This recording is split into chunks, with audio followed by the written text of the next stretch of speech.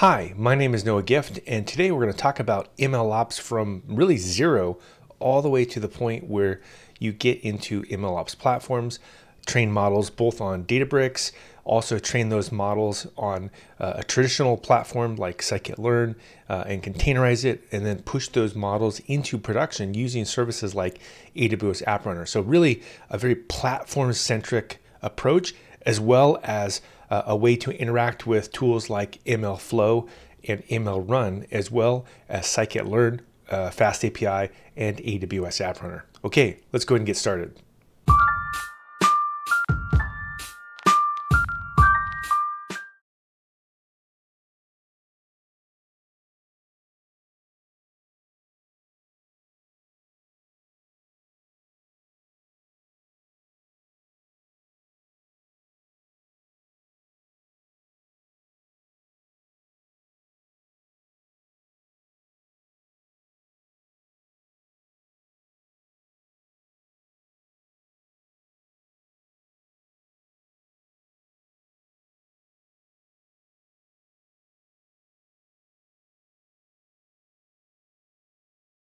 I think a good place to start would be to check out one of my projects, and we can kind of build that out and go from there. So give this a second. This should load up in just a second.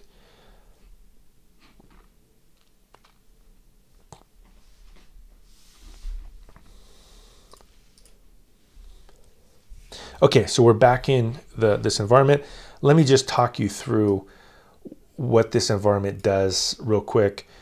A few things to point out about these cloud-based development environments is that they're constantly being evolved, and so it's almost like a subscription service to like Netflix or Apple TV or something like that, where you just constantly get new content. But in this case, you're constantly getting new features. In this case, you can do a lot of things with AWS. If you go to the tab on the left here, notice that I can look at like API gateways. I can look at App Runner, which is something we'll do later. We can look at CloudFormation, ECR, which is the container registry, ECS, which is the Amazon's containers solution. Also IoT, Lambda. It's just constantly getting improved here, which is really nice for developing things really quickly. I'm going to start though showing you this section, which is the file system. And the file system is where I'm going to check out a project and kind of build this thing from scratch. So to start with, I'm going to have to build out a structure inside of my environment. So in order to do that, what I'll need to do is check out a project I've got recently. So I'm going to go ahead and find that project real quick, which is going to be continuous integration. So I'm going to clone a repo here. So I'm going to say git clone. And in this case, actually, I don't want to clone the HTTPS URL.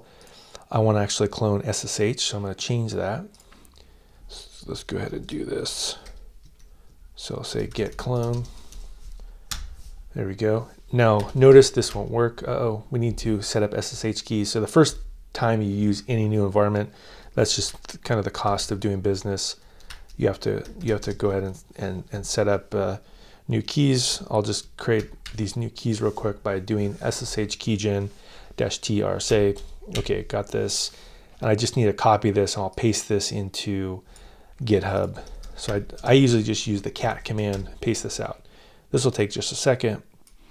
In another window, I'll put my GitHub keys in, and then this will work. Okay, keys. Okay, once I've got that set up, then I can rerun that command, which should work now. Go ahead and do that. Git clone, perfect. So we got this project set up. So what are the key components of kind of basic continuous integration? Well, first, as I mentioned, is a makefile. I think this is always a good idea, is to have a makefile set up. And the reason why I like to use makefiles is that they're a way of really enumerating the steps that are necessary for a project.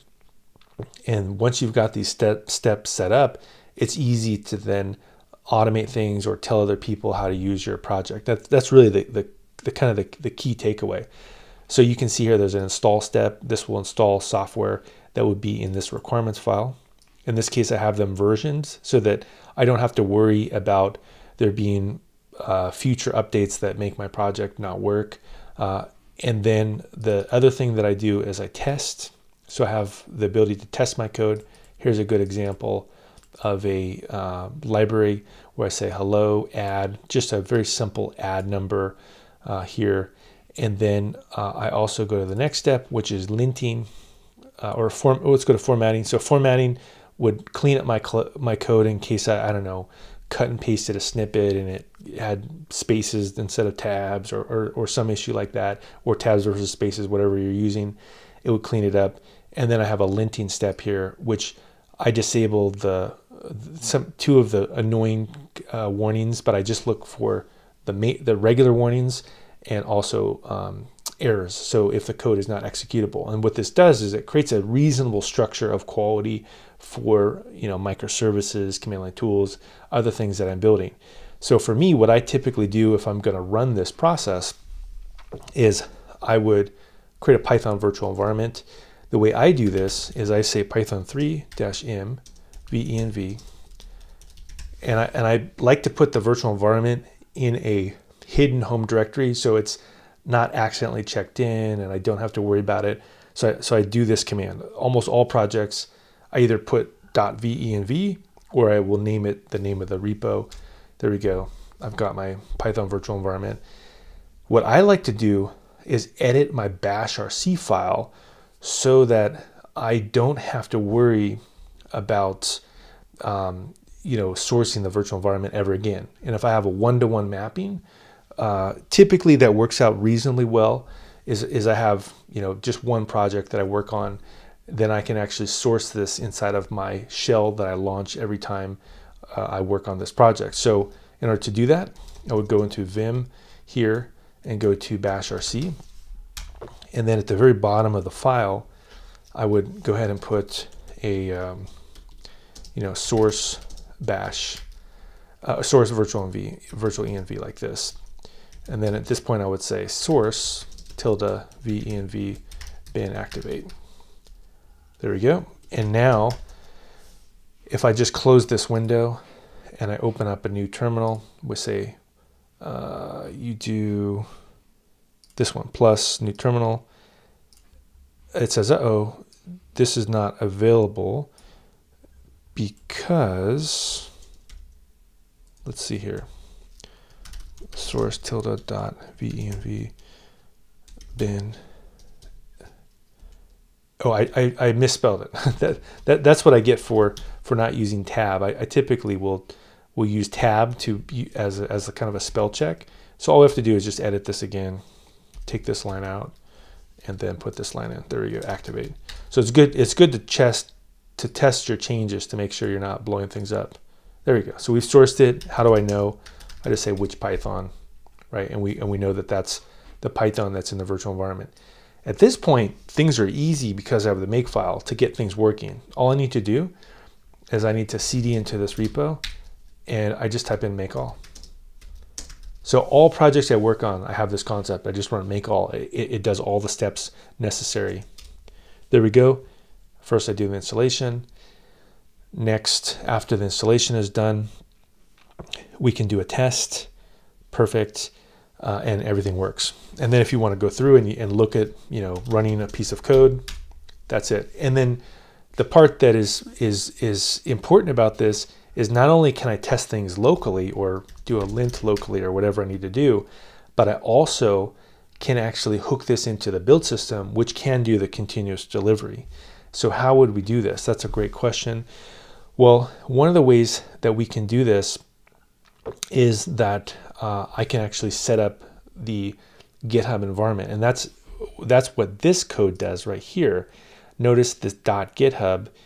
GitHub has a build server that is similar to other cloud-based build servers, like AWS Code Build, for example, would be a competitor. And if we go through here, we can double-click on this, and look, we have the exact same thing I did here: make install, make lint, make test. Right? These are the the key components of what it is that we need to build out. And they're all available right here for me using this particular process. So how would I actually get this running with GitHub? Well, we already have connection, right? Because I cloned the repo. So all I need to do is actually look at that GitHub project and take a look at it and see this, basically see it in action. So I'm going to go ahead and throw that onto our terminal here, and we'll come back to the Cloud9 environment. But here's a GitHub environment here, which is that same project. How would I actually get this thing working? Well, pretty easily. If I go to Actions, this dialog box here, you can see that I have all the different runs of this project. And if I wanted to, I could just click on one of these, like the latest build, and just click Rerun All Jobs. And what'll happen is it'll go through and do those exact same steps. So this seems simple. It's like, why are you showing this? But it's fundamental, right? This is a fundamental component of all projects is get this structure working so you can just type in, make a virtual environment, cd into your directory, and then do make all. Once you've got that set up, and then those changes, every time they're made, it reruns the build server.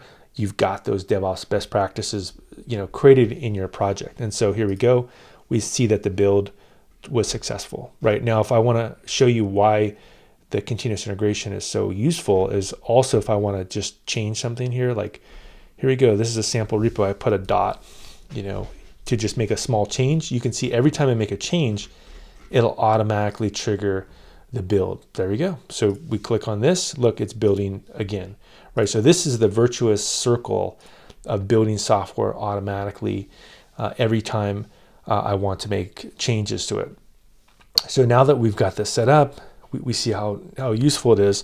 What else can we do in order to test out this workflow? So if I go to the MLOps cookbook here, go to here, MLOps cookbook, let's take a look at a slightly more complex project that uses the same style. So in this particular scenario, we can see that I've got a lot more things inside, but the core concept is still there. Even though this one has machine learning inside of it, the same thing's there. A make file where I do an install, test, lint, and I do a make all. So let's go ahead and test this out and see what else it can do. So in this particular environment, I've got tons of different files. I can push this to different locations, right? I can push it to a Flask app, a Click app, a container. I can push to many different cloud environments. All this stuff I can do, but I can also use the same core structure that I used before. I just go to code and I just type in this and I copy this link. Now I'm going to go back to AWS, and we'll go to AWS console here, and let's go back to my Cloud9 environments, and let's try this out and see if this works. Okay, let's go ahead and see MLOps best practices. Perfect. This should take just a second to wake back up. Yep, we're all ready to go. So all I need to do is just cd up here and close these things, close this right there, and I'm going to say git clone. There we go. Now we're in this MLOps repo. I can do the same thing. I can go into Python MLOps cookbook, and in this case, I could actually do a make install, and everything should work in a very, very similar way. In this case, though, it's going to actually take slightly different package versions, though, because I have a slightly different project. But other than that, things should be very, very similar. And when it's done, it'll do a small lint, it'll do a small test, and hopefully all those things pass and we know our project is good to go.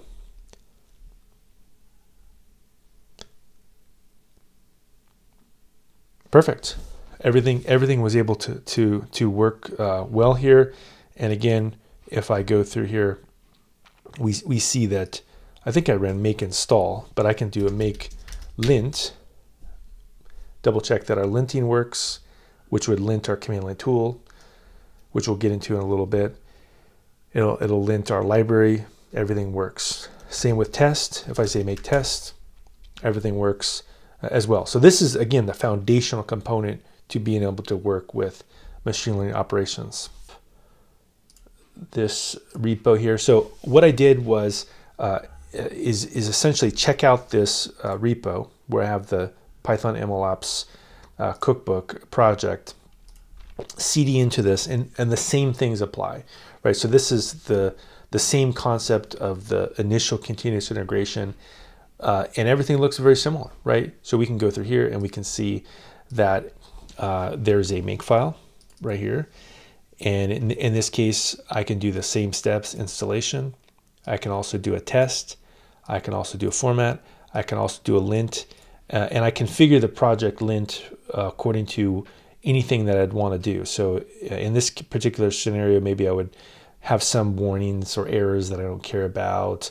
You know, I would test a library, test command line tool, those kinds of things. And then finally, if I want to just have it all run together, it would just build off of that prior knowledge. I just type in make all. So let's go ahead and do this. We'll type in make all.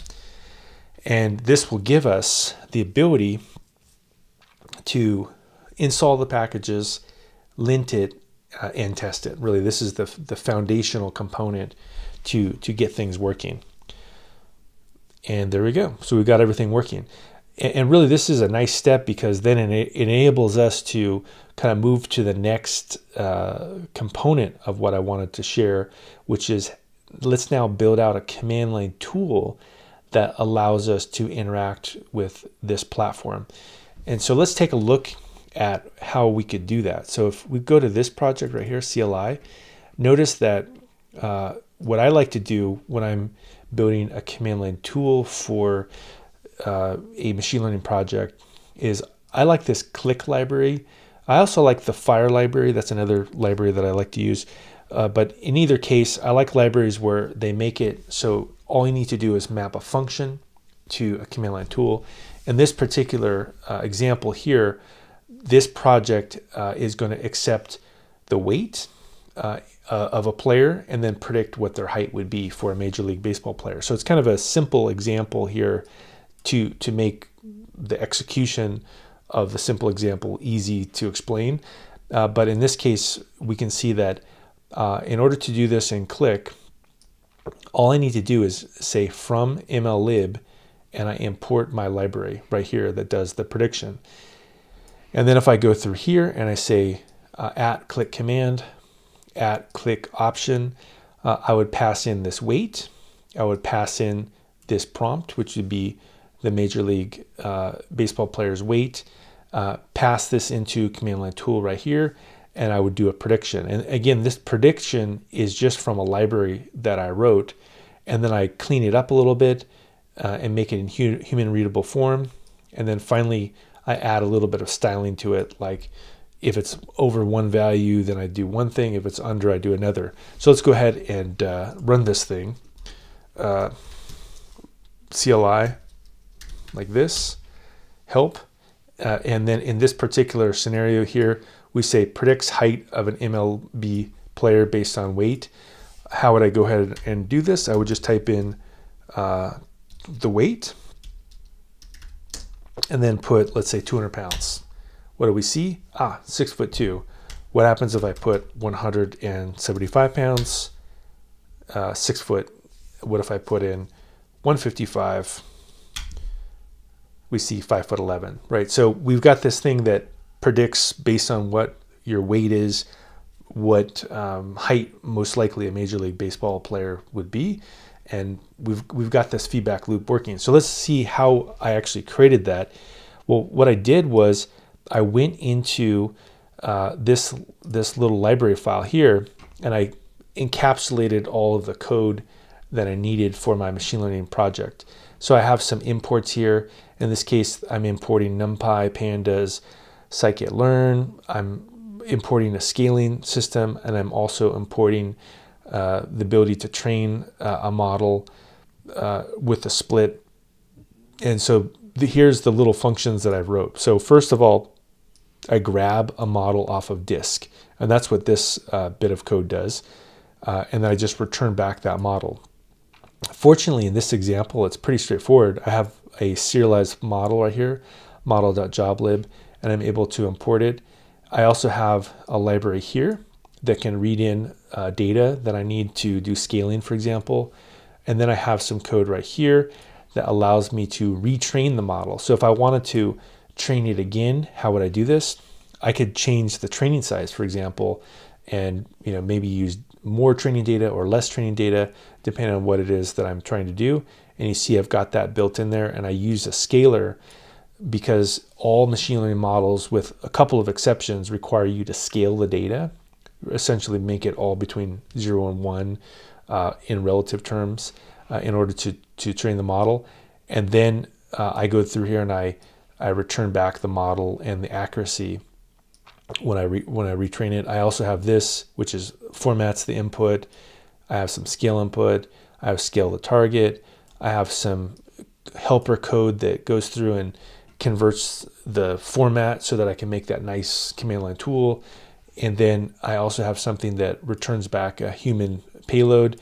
And then finally, this is the predict function, is it kind of ties all that stuff together so that I'm able to actually do a prediction and then return back this payload. So this is really the essence of kind of tying all this stuff together, is that I make something that is, maybe 120 lines of code simpler by just importing this inside of a library and saying from MLlib predict. That's it. There's one line of code, and then I just do predict. So behind the scenes, all the work is happening. I think this is also a great idea when you're building out a project, is to try to build some structure out so that you just do an import predict, and then you don't have to have all this stuff polluting all of the code. You can then use that predict for a command line tool, microservice, a container, all that's set up for you. Let me also show you the utility script that's also a command line tool. Let's take a look at this. So this is a second command line tool. And what this thing does is it allows us to retrain the model by just putting in the training size here. And then I could actually go through here and try it out. So let's go ahead and do that. So if I go through here and I say utils CLI, and I do help, it gives us a menu, and we can see machine learning utility build. So if I wanted to build out other things in my project, in this case, it can also do predictions to other endpoints. I would just put more and more of these commands inside. And this is how it works with Click, is you just say @CLI.command, and it will put a section for you inside of your command. And then you can have lots of different things. It could be, I don't know, migrate the model to a model registry, or serve this out via a different endpoint, or whatever it is you wanted to do. I think this structures, or great structures, have also a second command line tool that you can do maybe operational types of things. So in this case, I want to do this one. I want to say retrain the model. In this case, I just make it do something very simple, which is, in this, the default is 0.01. So let's go ahead and do that. Let's just do retrain just like this. And now I've been able to retrain the model, and it shows me the model accuracy. If I want to change the training size, I could try some different values. I could say, what about less data or more data, right? You can see by using more data, it actually makes the model less accurate. So I could kind of experiment here with what does the best. And it looks like maybe a smaller training size has a better accuracy in this particular situation. A little bit of a toy example, but it kind of goes with the idea of building these small little tools that help you build out the ecosystem, for your project. So this is just one command line tool, but what if I wanted to take this and show other types of command line tools and other types of projects before we get into building out microservices? How would I do this? Well, I have another project here that I'll put into our screen here in a second. Let me just pull this up. So here's another project that, double checking that this shows up. There we go. This is another project that is a Databricks based project using a framework called MLFlow. So in the previous example, all I showed was basically a non-framework version of MLOps. This is actually using a particular framework that's designed to do a lot of different automations around machine learning projects.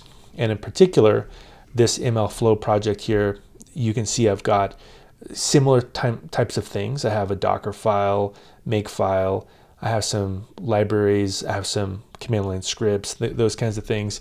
But in particular, this is something that I wanted to walk through and show, which is how would you build an end-to-end MLOps system with a platform now, and how would I actually test this out and build out some workflow like this. So this would be, I think, a very realistic example of a project that you would build in an organization, or if you were going to work with a big data project in a university setting or something like that, this is what you would do. And again, there's lots of these different kinds of platforms that do this. This one is a Spark-based platform. So first you need to identify your data set. In this particular scenario here, we could grab some data set from Kaggle, and it's fortunately pretty straightforward to download some kind of a data set from Kaggle, do something with it. Then I would upload that into their Databricks platform.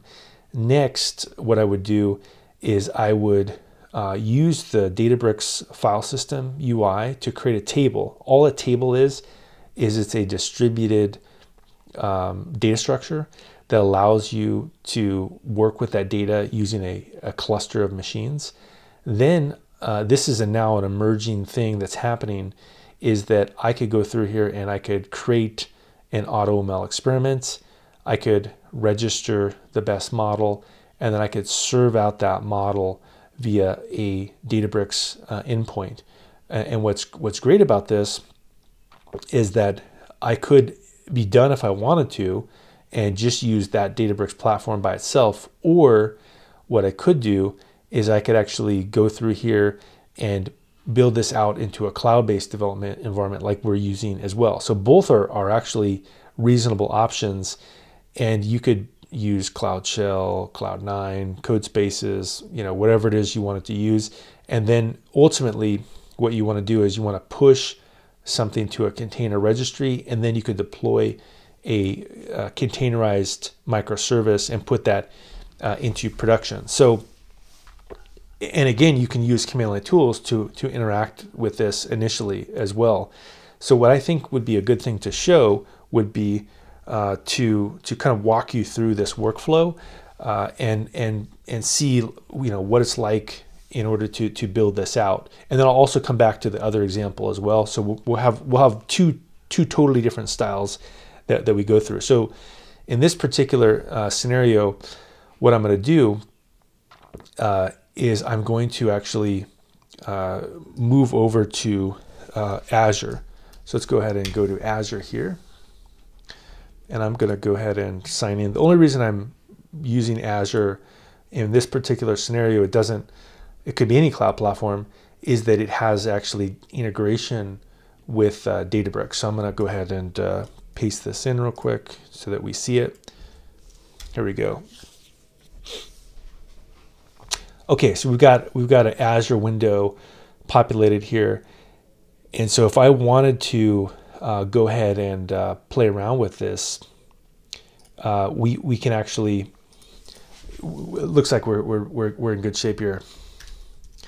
If we want to actually go through here and use Azure Databricks, what I'm going to do is I'm going to just spin up an ecosystem that I've probably already got set up here. I'm going to go ahead and launch this workspace, and we'll go ahead and kick the tires on this thing. So to start off with, these platforms, are very similar, in the sense that they give you a one-stop shop to organize things. And in particular, the one I'm going to use is this machine learning interface right here. And I can actually go through here and look at previous models, and we see that I've got some, models here that I've built out previously, including a fake news predictor. And then additionally, I have a compute cluster that I've been able to spin up that I could use for jobs. So let's go ahead and create a cluster so you see how this process works, because it's similar in many platforms. If we go ahead and we create a cluster, we could say, MLOps cluster. And so the thing to remember with a cluster to be aware of, and let me just go ahead and do this. We'll just do this here. Here we go. We see the cluster creation screen. The thing to be aware of in this particular screen here is that we can actually go through and say, MLOps cluster like this, and notice that this cluster in particular, there's a few different options. You can do a single node, which is a good way to play around with maybe a notebook inside of Databricks, or you could do standard. In this case, you notice that it gives you these configs here where you have a minimum number of workers, a max number of workers. This kind of style is probably a good style, right? Is to have the ability to spin up if you need to. And then likewise, the other thing to be aware of is the runtime. And this is really interesting because this is where the Pandas library that I showed earlier, and I mentioned it was a small data problem, or library, starts to be a little bit of an issue, is that if you want to use the Pandas API and things to be very similar to Pandas, then most likely you need to use a library that has the ability to treat things like Pandas would treat them, even though it's not exactly like Pandas. And with Databricks, the 10.0 and beyond version, you can actually do this. So in this case, if I wanted to, I could just spin up 10.4, which is, Spark 321, and go ahead and say, start cluster, create cluster right here. And this should just launch a cluster for me. There we go. We've got this thing. We've got this thing working. And while that's spinning up, what I'll show you is just some of these other components of a platform ecosystem. Is that we have a workspace, which I'll show right here, and this workspace has your own projects inside of them. And in particular, what you would do in a workspace like this is you typically would have like experiments that you're working on, notebooks that you're working on, and all those pieces of the ecosystem are available for you to take a look at and go back and forth on. And in particular, this would be a good one to show you is the Pandas API, a notebook. Notice that in this particular example that you can see that we can actually use big data inside of a notebook by using this new PySpark.pandas interface. And so what it does is it makes things look very, very similar to the way Pandas would work. And so you can use all of the skills you've learned from Pandas and apply them to Spark. And so why would you care about this? Well, the big reason is that if it's big data, you can't use Pandas, right? Pandas doesn't work on big data sets. It works with smaller data sets, like let's say under a gigabyte. If you have a 10 gigabyte data set or a terabyte data set, you have no choice. You have to use a different type of library, either Dask or PySpark or something like this. So in this particular scenario, all we need to do is use PySpark.pandas as PS. And so now in order to run this example, what I'll need to do is go through here and attach it to a cluster that I've actually got spun up here. So we'll just wait for this for a second. It should take just a second for this cluster to run. And notice actually while this is spinning up, I'll show you. You can also go to compute, and you can take a look at this, and you can also see the the pending action, and it'll tell you how many nodes are actually running. You also can see other clusters that I've created, like GPU clusters, different versions of Spark, all these kinds of things here. But I guess a big takeaway is that you can dive into this and kind of take a look at things. Now you can also look at the event log as well with a cluster, which is also kind of a good idea. If you ever have a problem with the cluster, like terminating or things like that, this is a great way to debug it. And here we go. We'll just kind of let this thing refresh here. You also can look at the metrics of the cluster.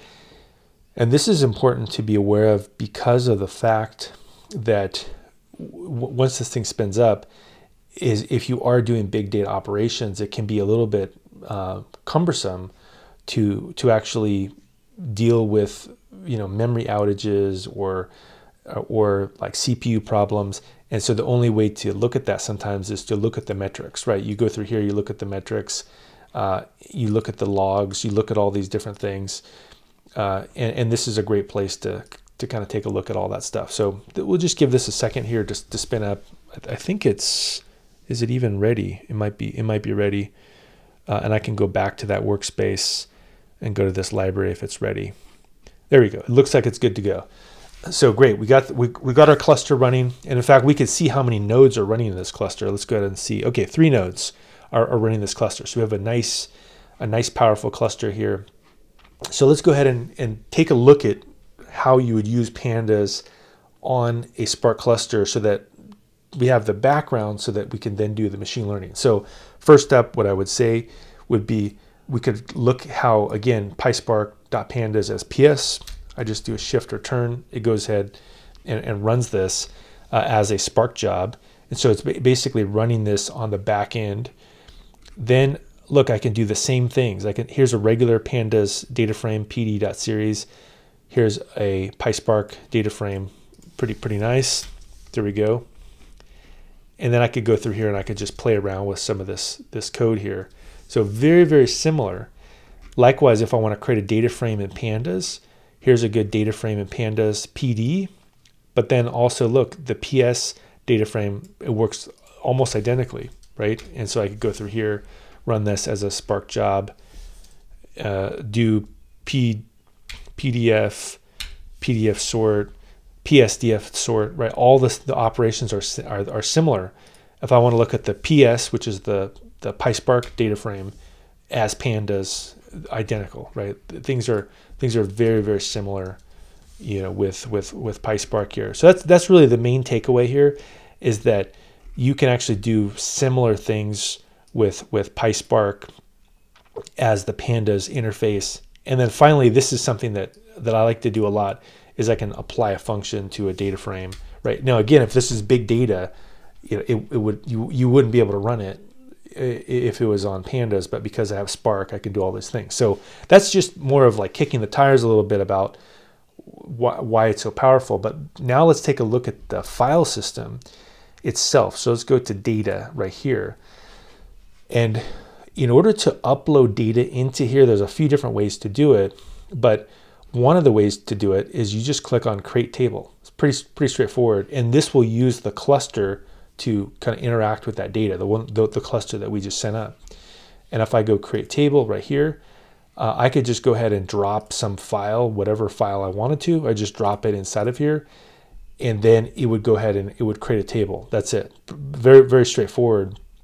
In fact, we could do that by actually going to Kaggle and actually finding something from Kaggle and download it. In fact, I'll do that. Let me just put this URL in my buffer so I can come back to it.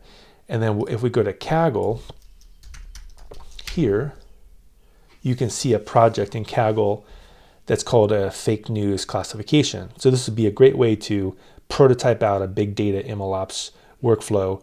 Is I could just find this project, click on download this data set, and this will just pop up onto my screen here.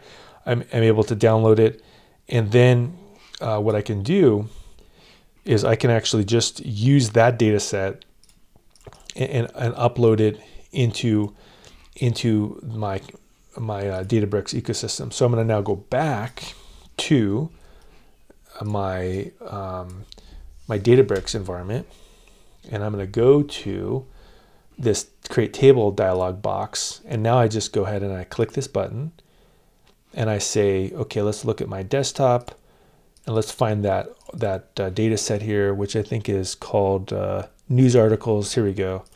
News articles, great. And now I'm going to upload this inside, and then I'll show you there's only a couple steps in order to put this into our code, into our Databricks file system. Let's go ahead and do this. Okay, now I'm going to click create table with UI, and then it's going to say select a cluster. So this again shows how you have to have a running cluster. That's one of the big differences between the project I just showed you with I have a model and we're kind of working with things in a very simple way. This is a big data operation, so I also have to have a cluster running. So I pick that cluster right here and I say preview table.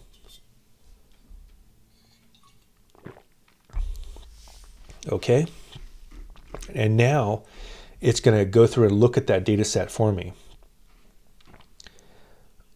Let's go ahead and look at that data set. Notice here that it's going to create a table name.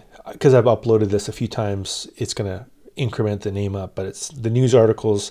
And then I could just tell a little bit of information, like the first row is a header, and also why don't you infer the schema. There we go. Let's go ahead and take a look at it. Perfect.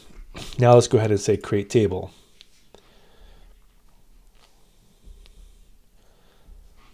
And let's go ahead and take a look at this.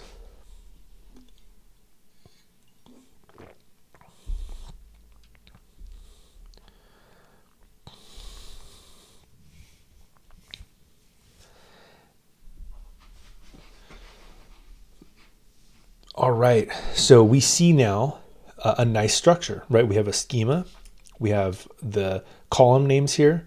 This shows all the columns that are in this particular data set. So again, this data set could be any size. I mean, it could be, in this case, it's only 6 megabytes, but it could have been 6 gigabytes or 6 terabytes, and we would just spin up the cluster to meet those demands. And then it shows you the different data types as well.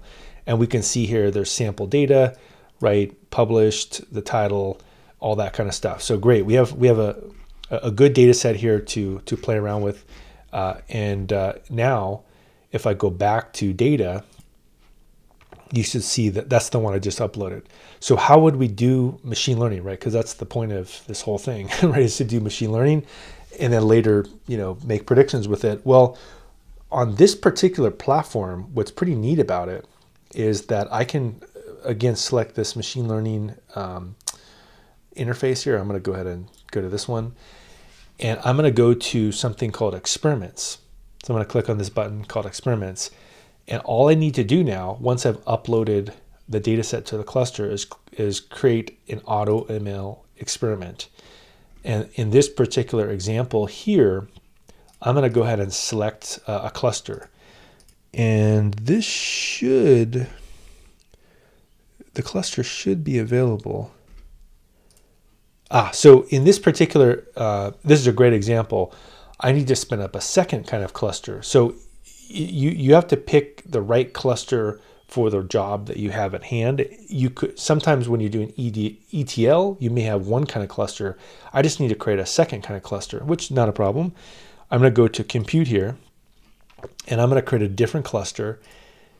And I'm going to call this one, actually, I'm going to use a cluster I've already created because I think that'll speed things up.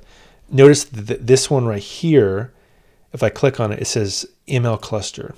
And look at the difference. It has the ML runtime in the cluster, right? And that's the difference is there's ML clusters and non-ML clusters. The ML clusters have MLFlow installed on it, which is a library we're going to use in a little bit. But MLFlow allows you to interact with the ecosystem and basically play around with machine learning operations. So I'm going to go ahead and click start. And this one we'll go ahead and start this cluster.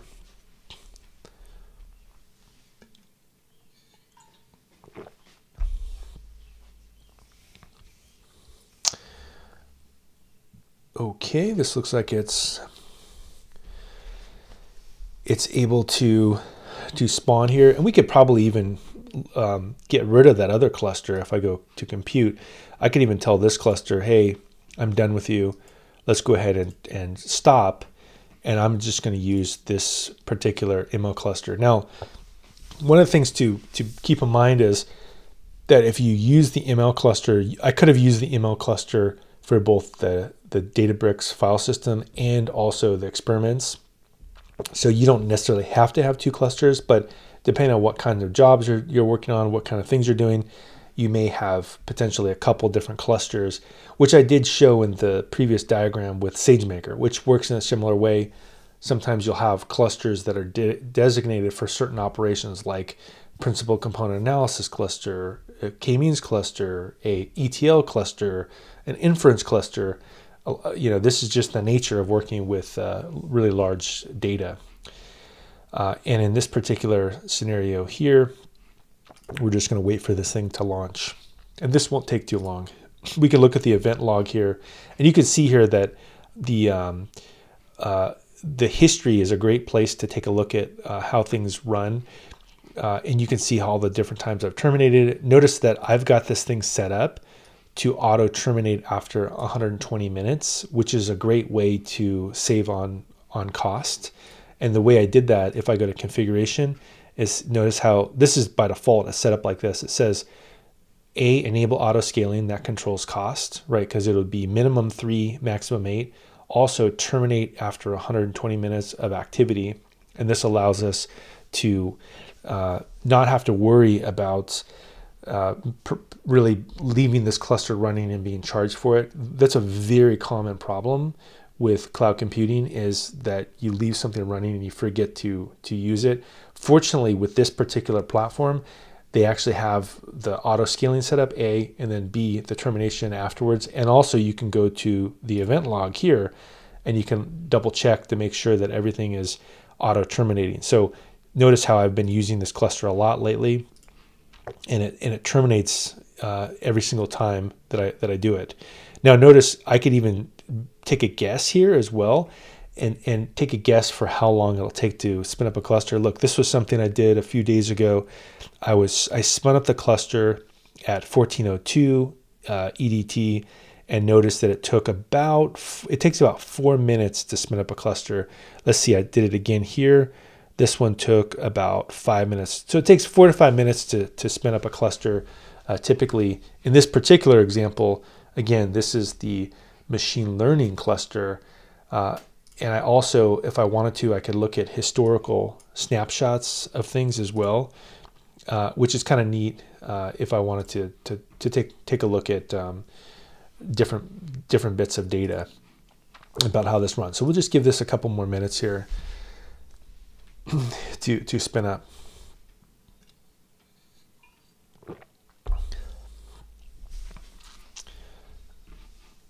Okay, we got this thing. Event log 6:32. So yeah, probably like another minute, and this should be ready to go. I guess I could go back to that interface again, the experiments interface here, and when it's available, it'll pop up here, which again I think is very close to being available. That's just the nature of working with big data, is you have to use clusters, and clusters can be a little bit sluggish sometimes to work with because they have to spin up. And this is the virtual machine issue that I think potentially could be solved in the future by more of a Kubernetes-based workflow. And I think we'll have some time to show a Kubernetes-based platform that can solve some of these scale issues in terms of like waiting for the virtual machine for 4 or 5 minutes. I think this is a legacy issue that eventually will go away, which is that, do we really need to wait 4 or 5 minutes every time we spin up a cluster? I think no. In the future, I don't think we'll see this kind of a workflow at all. Here we go. Cluster, event log. Give this just a little bit more more time.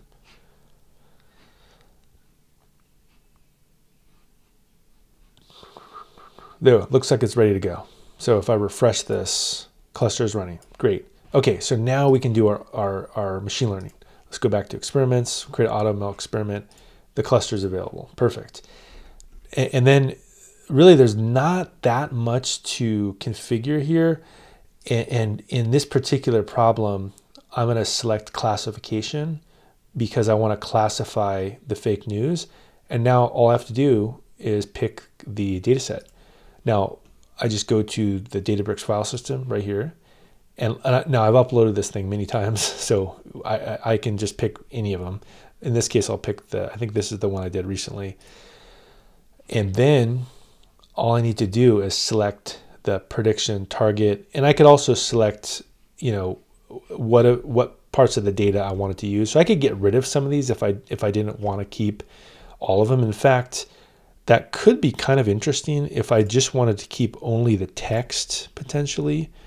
That would make it simpler to do a prediction system. So that's a new iteration I haven't tried yet, which is essentially if I want to just make a proof of concept really quickly, instead of having all those columns, why don't we just pick one that only uses the text? And that way, when I create an inference with this, it'll be really, really simple. And I'll show this later because I have a bunch of code that interacts with this model.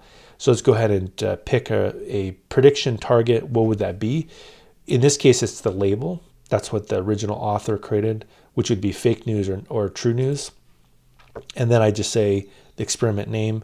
And in fact, maybe I'll even put a little, note here that says text only or something like that. So I know that this is a simpler inference, because when I do the prediction, I'll only need to use text, which will be great in terms of creating an endpoint. So then I go through here and I say, okay, create AutoML. Now this is really, I think, amazing, because I think this is the future of these kinds of platforms, is that you ingest your data. It's a big data problem. You initially do a proof of concept with AutoML. I don't see why you wouldn't use AutoML, even if later you're going to go through and tune everything yourself. Why would you not use it? It's almost like continuous integration is, in my opinion, similar to AutoML. It's like an automated system that just kind of flushes things out. Like you see how things are running. Now, notice in this particular example here, it'll start training our model, and it'll show many different kinds of algorithms, many different kinds of hyperparameters. All this stuff will show up here, and it says, oh, possible data issues are shown. And then you could even look at a data exploration notebook while this is actually training. Look, it says nulls in target column, AutoML dropped it, right? Between 1024 and 65536, different values in categorical columns. It can actually fix a lot of these issues that would normally come up. What is kind of neat, though, is it does give you, while this thing's running, a data exploration notebook. And let's go ahead and take a look at this. So I'll put this into our screen here so we can take a look at it. But in this particular example, this is a data exploration notebook. I can actually attach it to our cluster, because our cluster is a big cluster. It's doing lots of different things. But what's neat about this is that it generated an exploratory data analysis for us, right? Which again is amazing. Like, as for me, being a fan of automation, why not? Why wouldn't I want one of these kinds of tools to be available for me? So let's take a look. Let's see how things work. So the first thing that I've got here is I import the OS module, import UUID, shutil. So these are standard library functions in Python. shutil is used to move data around. I import pandas as PD, and then I also import the Databricks AutoML runtime. So the first thing we do is this is just essentially download some data and put it into pandas. That's the first thing we do. Now notice this. We also use this thing called the MLFlow client. We're going to get into MLFlow later, but basically MLFlow is something that it keeps track of experiments, lets us talk to model versioning, all those kinds of things. And then look, I do pd.readParquet, so it's able to read that training data. So let's go ahead and run this. There we go. That's running this command. And then the next thing is we profile the data. So let's go ahead and say from Pandas profile import profile report. Okay. And let's see, take a look at what it generates. There we go. So all this is going to give us here initially is it says, okay, we're going to only have 2 variables. We're going to have 2,000 observations. There's 45 missing cells, so only 1% of the data is missing. There's 104 duplicate rows percentage, total size. We're only going to deal with text here, and notice that it's looking at a bunch of URLs. I guess we're using potentially URLs as well inside of here. And here's the label. That there's 4 different kinds of labels. There's 1 fake, 0 real. We can see the different missing values, and we can see a sample first row as well. So I guess it's got both German and English fake news categorization. Now I haven't tried this one in particular. Here's duplicate rows, most frequently appearing. I guess these are some fake news websites, but basically we'll see how this turns out. I'm not trying to train the model just on text only, but basically it's going to go through here and train this model, but it does give us this initial dump so we can see some information about the way it was actually created. So from here, I can just go back to experiments, and this should pop up the experiments tab here next. There we go. And here's that experiment.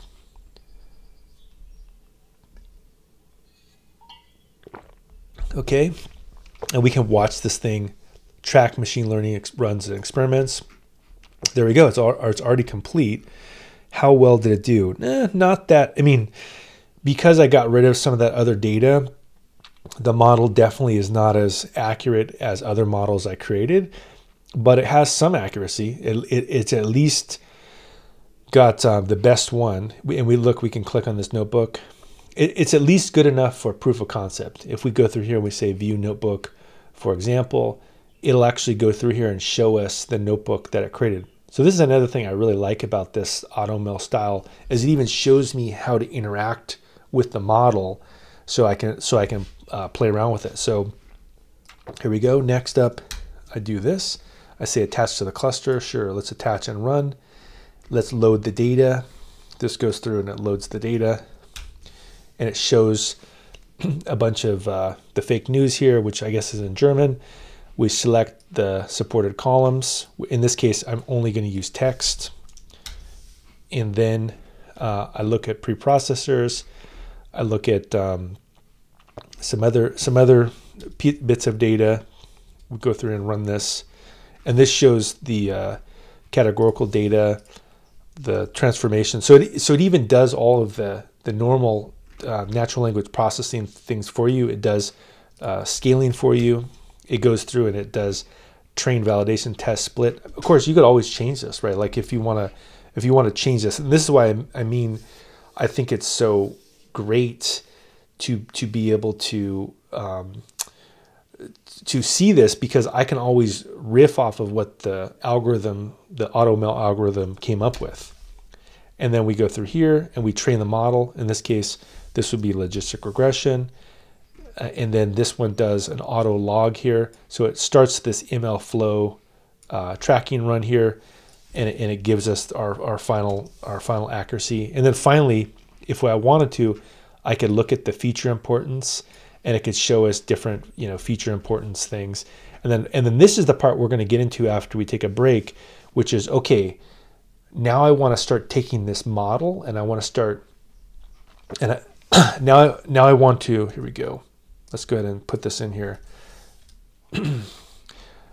Sorry, again, the screen sharing system here unfortunately has changed. So it can get stuck.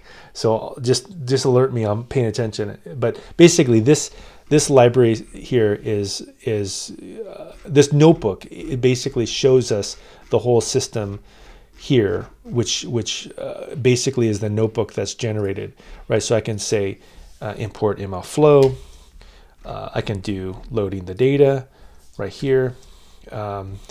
We can select the supporting columns, all this stuff. In fact, I can just go through all these cells and just go through and run them. The key idea with all these bits of code here that I'm showing is that it gives me all of the things that I need to do to later, basically interact with this model, which from an operational standpoint is great. In fact, in particular, we can see that the model, I can actually interact with the model registry.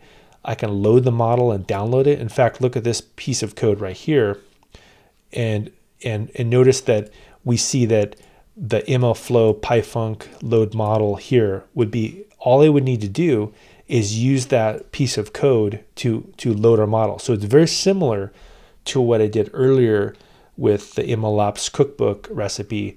And this is what's nice about using a platform-based system. So now that I've got all this stuff working, what we can do next here is actually interact with the model after we get back from break. And so I'll show you this. This is the model right here. And we see that I could actually say create model if I wanted to and create a new one, or I could take one of the other models that I had earlier and actually interact with it. In fact, if I go back here, we could actually keep going back and we could go to experiments, click on this notebook, and if you click on this final one right here, which I think we could sort by accuracy, here we go. Here's, it's a pretty decent one. Here we go. This is not horrible accuracy. If I take this model, notice that it gives me a whole payload here. So let me throw this into the screen so we all can see it. So once I click on a model, it will actually give me all of this information about the metadata of the model, including the things that I'm going to need. For example, a file that describes the model, like the metadata of it right here, a conda YAML if I needed to use it, or a requirements. So it gives me either one in this particular example, and then it gives me actually the serialized model itself, and then it shows me how to interface with it. So in this case, look, it gives me like a nice payload that I could build a command line tool and interact with this. So this is really, in my opinion, amazing, this kind of a system, because from an MLOps perspective, I just clicked some buttons and then it's got everything I need now to build tooling, to build microservices, all this kind of stuff around this. So I think this would be the next step that we'll do, is I'll be able to download this thing and we can use it to build systems. And so really it's ready to go. In fact, I could just click on this button right here and download this whole artifact, or I could register the model. And notice when I click on this, is it even gives me the ways I could import it into a library as well, just like this. But what I'm going to do to make it simple is I'm going to click on register model right here, and I'm going to say create new model, and we'll call this text only fake news or something like that. And then I'm going to register this model. Once it's registered, what's nice about this is it's going to make it so much easier for me to interact with it and play around with this particular ecosystem. And we can build out a whole structure, in fact, around this. If I go to models right here, we should see, there we go, text only fake news. And I could serve it out as well via the endpoint, which I think I'll do as well. But we're all in great shape to start building command line tools with this again, and then also serving it out via. Next up, I've got the Chrome tab, and we're on this models page. So let's go ahead and take a look at this models page here. Okay, great. So in this particular scenario here, notice that I have this text only fake news. And so what I can do is I can select it, and then I can select use model for inference. And if we click on use model for inference, notice that we can do batch-based inference, or which would just be like a one-off prediction, or we could do real-time. Let's go ahead and pick this real-time, and what this would do is it would just serve this out via a virtual machine. So we'll go ahead and click this use model for inference, and I believe if I go to serving now, notice that it says pending, and we can even look at cluster settings, and you can see that it's going to pick a smaller type of instance, and it's going to serve that out.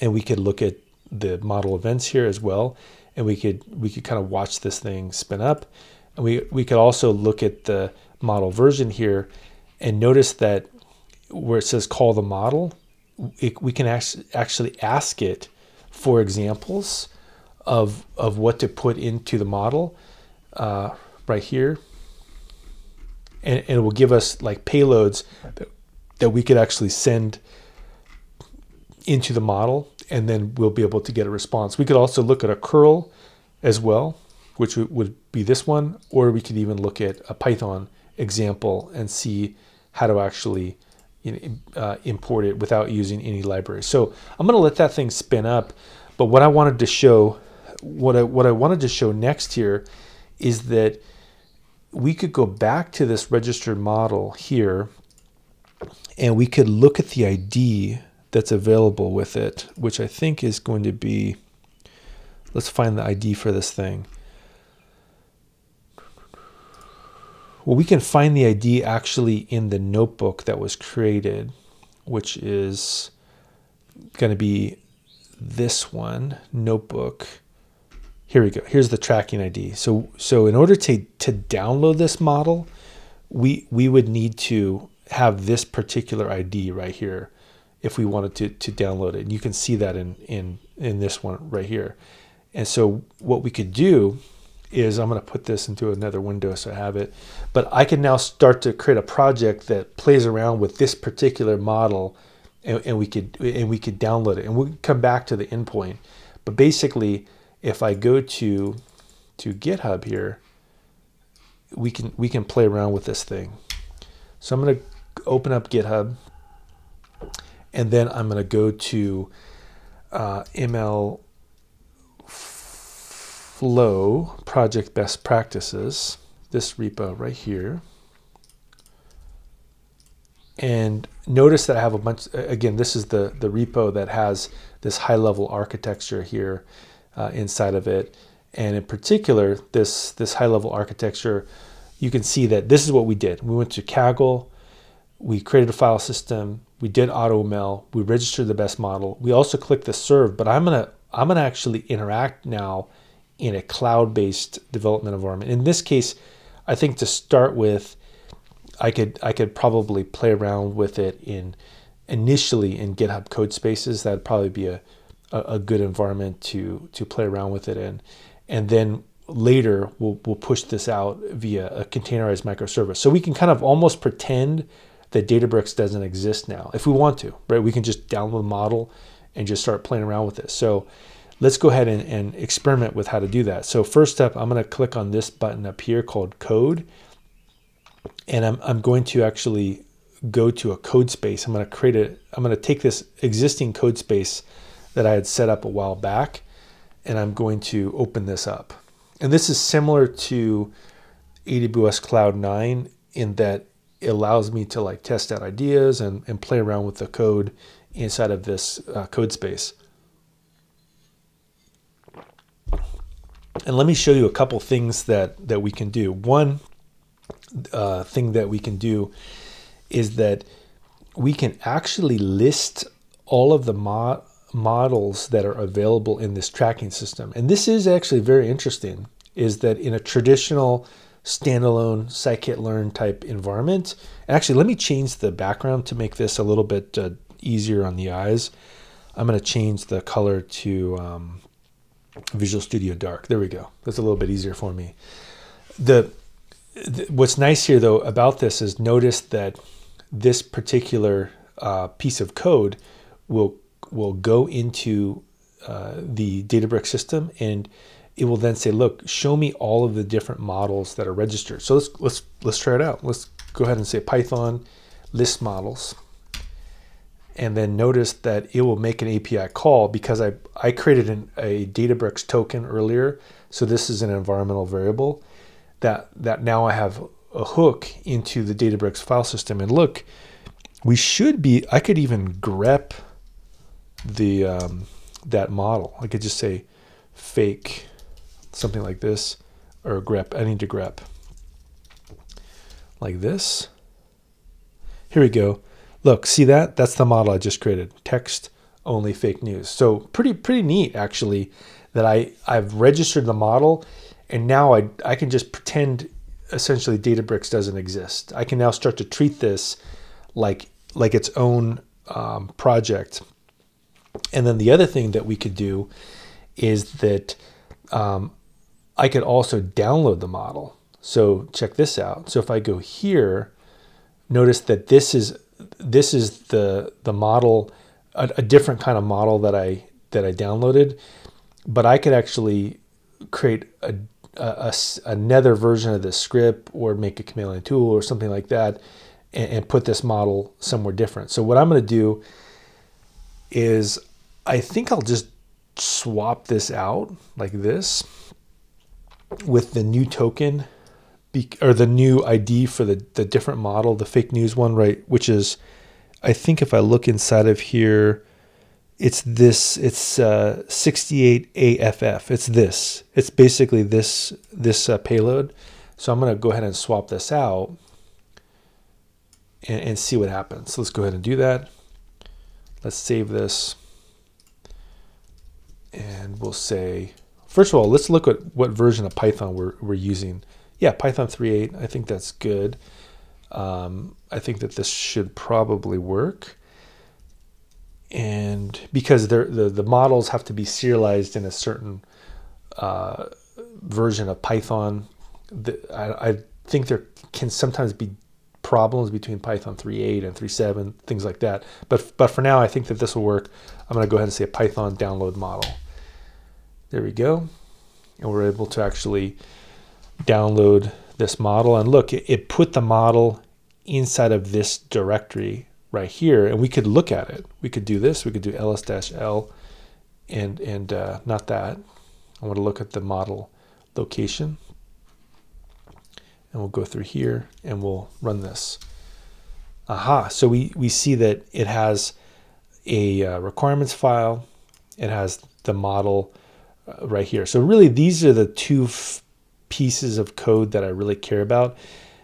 And now what I could do is notice I have a model directory here, which is my other model that I had previously. I could just overwrite this, which I think is a good idea. So I'm going to go ahead and do that. I'm going to actually CP this data here inside of this directory, and I'm gonna overwrite my existing model. Let's go ahead and try that out and see what happens. We'll do this asterisk, and we'll do model here. There we go. And so if I say get status, it should be a different model, right? Because I changed the download model, I changed this, and I changed input example, right? Because the input example is now going to be different because it should be really simple. Look, very easy. It's just one column, right? Which is kind of neat because I don't have to do anything at all to it now. And so from here, I could just say get status, right? I'll commit this, get commit, and then say adding new model. There we go. Get, and we'll push this. Well, let's do a pull first. There we go. Merge. Yeah, and then we'll do a git push. So I got this working. So how would I build out a script here, or something that can actually interact with it? So before I had to do this really large example, I could actually get rid of all this, in fact. And I'm going to change this code because all I need to do is create a payload that has text in it. That's it, right? And so I'm going to create a data frame here that just puts something that looks fake inside. In fact, I could refer to the input example here that it looks like the data. In fact, I could just literally copy this payload to start with. I believe I could just import this into Pandas. Let's go ahead and try this, because that's what's nice is it gives us this structure. And let's type in IPython here, and we can say import pandas as PD, and then I could say pd.dataframe. And I thought you can just throw that. No, that's too big of oh, this is a big piece of text here. Maybe I don't want to do that one.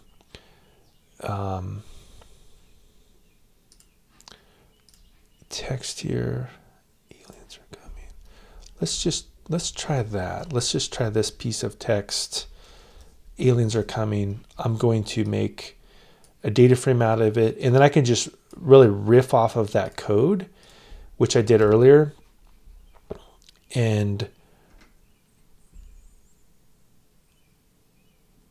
we could either invoke the one externally, or we should be able to run the prediction here locally as well, which I think would work. So we can we can basically either load this thing up locally, or we can make a smaller one. Which, let me just look at this thing, which would be using this. I think this is actually what we want to do, is we want to actually, I think it's at this point I could just build a Flask app. Actually, that would be easier. Let's go ahead and try this one. I'm changing the wrong one. So let's change to this one, which is the text here. We'll put this, we'll keep the text.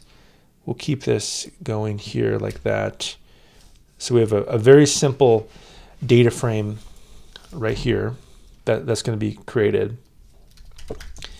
And notice that that's it. That's the only piece that I need to do is I say, load this model from disk right here. Load this model from disk that I just downloaded. And then this is the piece of code that will do the predict, which will take the loaded model. And then I create an endpoint, in this case in Flask, that will go through here, and it will use this text-based input to make a prediction, and then I basically convert it to JSON and return back a JSON response. So let's go ahead and run this. That would be a good one to run. So let's go ahead and do this. I'll type in Python main.py, and this should work. I guess we're about to find out. Okay, looks like it's running. That's good. Now, in this case, we could do this, which I think I'll just need to open this browser window here and paste this back into our window, so we can toggle back and forth, which does make things a little bit more complex. But let's try it out. So I can see this, and now in order to interact with this model, I can do docs. And so what's nice about this is that now I have a web service that has no interface with Databricks. This is, at this point, we just have a model. It's using FastAPI, which is a Python web service, and we can basically just play around with this code. And so this is really pretty awesome in that all I need to do now is kind of package this thing up and do an import. So if I click on post, I should be able to try this out, this endpoint, and then say whatever it is I need to do. So, aliens are coming to invade Earth, right? Some kind of fake news story. Let's go ahead and see if it predicts that that's fake. And it says fake news. It returns back 1, which I believe would be true. It's a fake news story, and so we're able to actually get this whole input here back. So we're able to use this endpoint here. Everything is working correctly, and then if I wanted to, I could build command line tools with this kind of style. I could build lots of different things using this kind of a style. So that might be a good thing to try out next is to see if we can also build like a nice little command line tool that can also import and play around with this library, and that will set us up to then be able to containerize both of these systems and then set up a continuous delivery. So probably the next thing I would do once I've got something like this working, it's like, okay, this looks like it's kind of doing what I'm expecting it to do. Let's go back here to our GitHub code spaces, and let's actually build out a command line tool that's kind of similar to this. So how would we do this? Well, first I'll stop this service, and I would say we'll call this local CLI predict, like this, like that. There we go. I have a local CLI, and then I'm just going to copy some of the code and tweak it, and I'm going to add as well inside of here. I'm going to add the click framework. So we'll go ahead and say click. I'll add this to the bottom, and then I'll do a make install.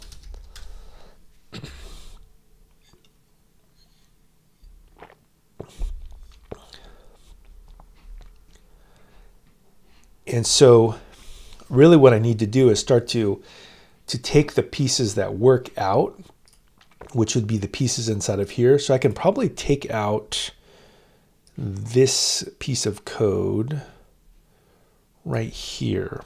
I'm gonna put this into my local CLI predicts right here. And so I'm gonna just get some of these things working just in a script first. So it's a import pandas as PD. That would be good. And then I would also say import MLFlow. And I think to start with, this should be good enough for a script. And we have a text, loaded model, perfect. This loaded model, in fact, we can even put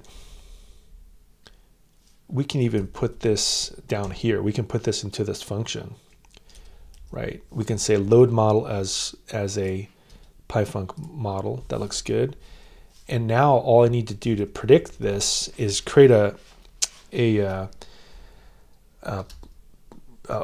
print statement that just says predicts, and then put in the piece of text like I saw aliens from space, or whatever fake news thing I'm gonna send in, and then we can run that. And this should be enough to then build out a command line tool on top of it. So we can say Python local CLI predicts, and Python. Oh, I need to say prints. We'll do print here. There we go. Prints, not Python. Ooh, there we go. We got a. So what I could do is I could even say, like, def human readable,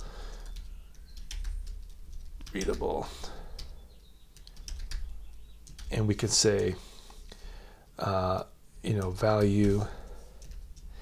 Say if value is equal to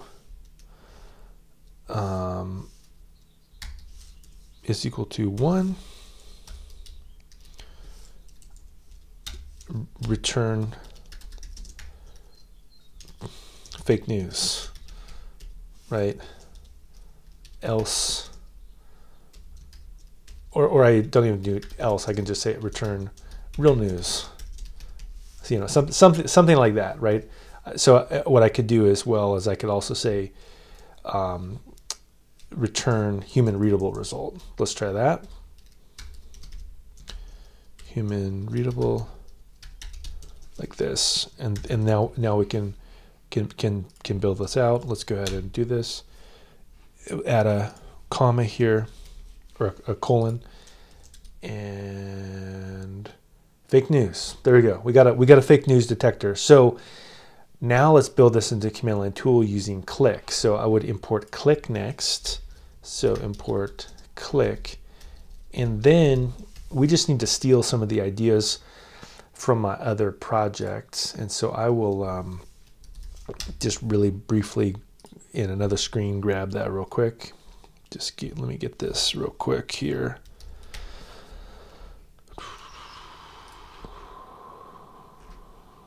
Get this. Yeah, so basically we can steal some of these ideas.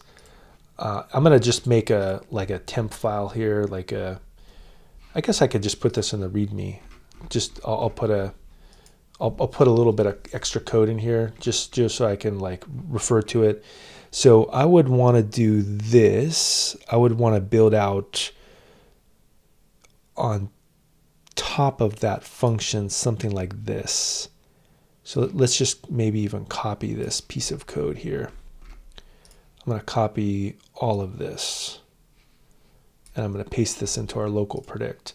So this thing's working, and so all I need to do is put inside of here like this, and do another function, and we'll say predict CLI. That looks good. And this will be text, just like this. And we don't even need a prompt. Let's just get rid of that. And we'll just say pass in text for real or fake news, like this. And then we can go through here and leave this function, and we'll change this to text, just like this. And we can say predict news real or fake. And we can go here and change this as well, text. And then I think we don't need to do anything at all, but we could say if fake in result, we could basically make it like a red or something like that. We could say we could do red, and we could do result.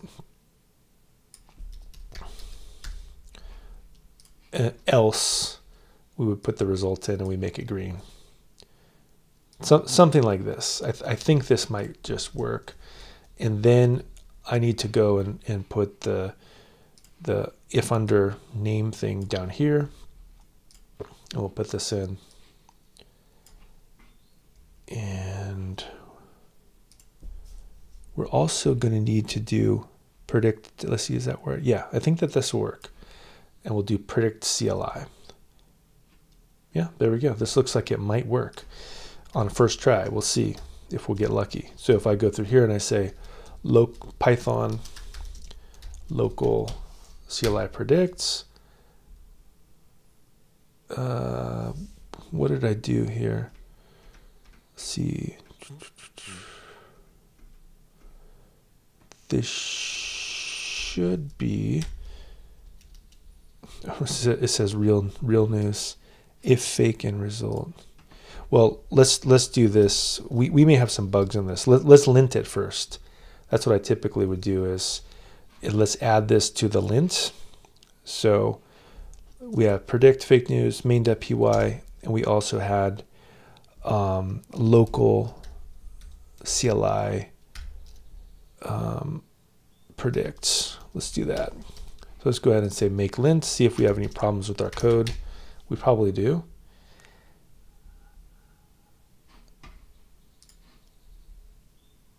No problems with the code, but I do need to pass in the text here. So let's go ahead and say this -s text, aliens are coming from outer space. Outer space, there we go. And in this case, it accepted the payload. And there we go. We say fake news. So it appears to be working. Now this warning, future warning, is annoying and it's messing my command line tool up. So I'll say, let's ignore that warning here. So just give me a second. Ignore warnings, Python or pandas. Let's do this. Okay. Here we go. I'm going to put this into our code because for a command line tool, not great to have that warnings there. Let's run it one more time. There we go. So he says accepted payload. Aliens are coming from outer space, which is nice. And then it says fake news.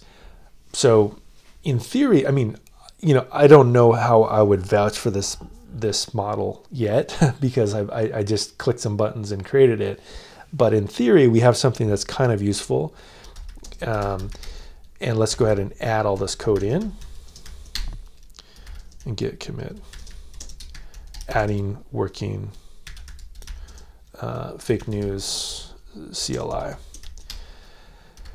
Now, whether it actually works well for real news, that's a great question. I could try to take some New York Times story potentially about Russia or something. Let's see if I can grab a little bit of a text in another window and say, we'll see if I can put this in somewhere.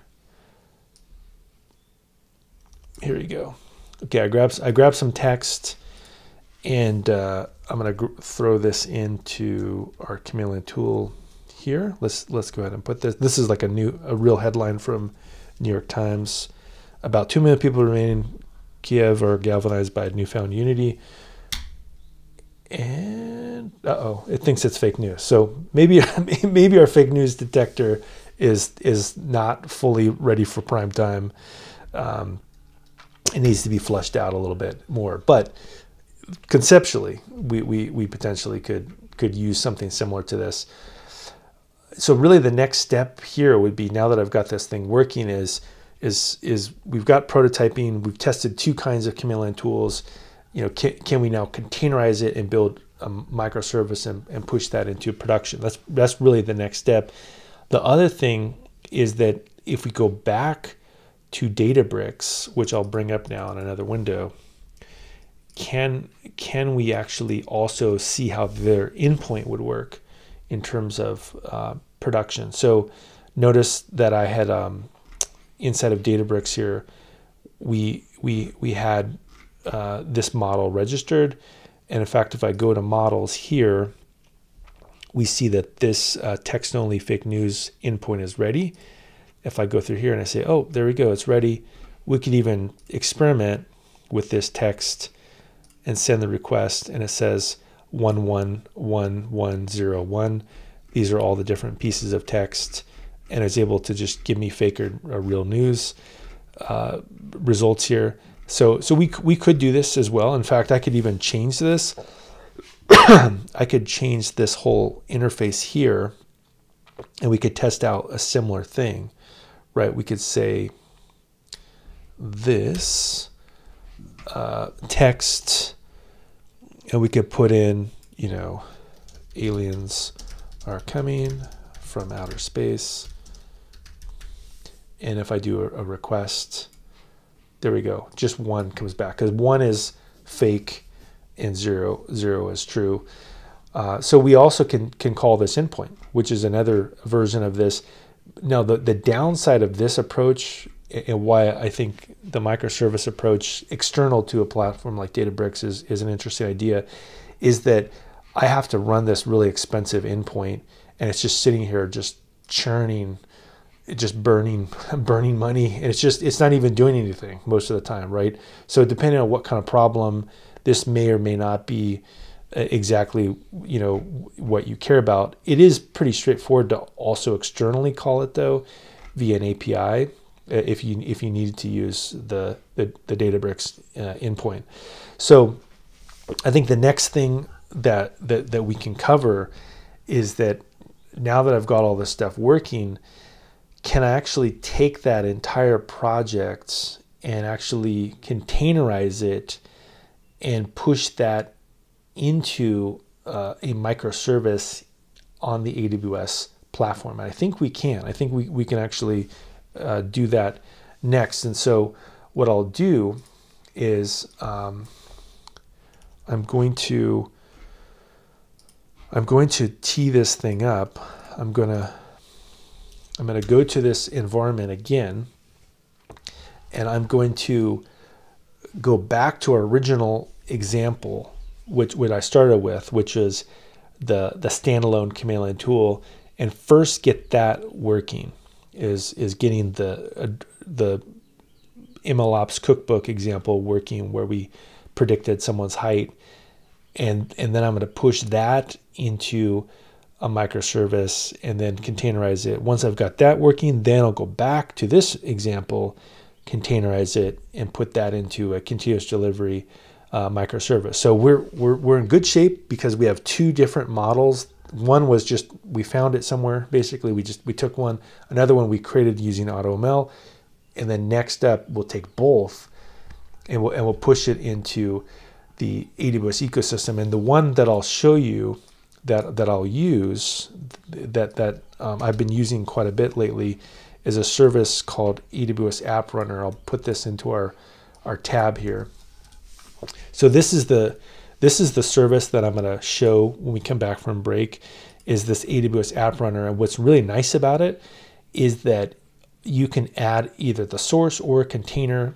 It'll take that container, it'll give you a fully working encrypted endpoint, and then you can actually start playing around with your microservice. So it really works very well for delivering models into production, and it's a great service for when you've already got the model, but you don't necessarily want to call the traditional endpoint to do the production deploy.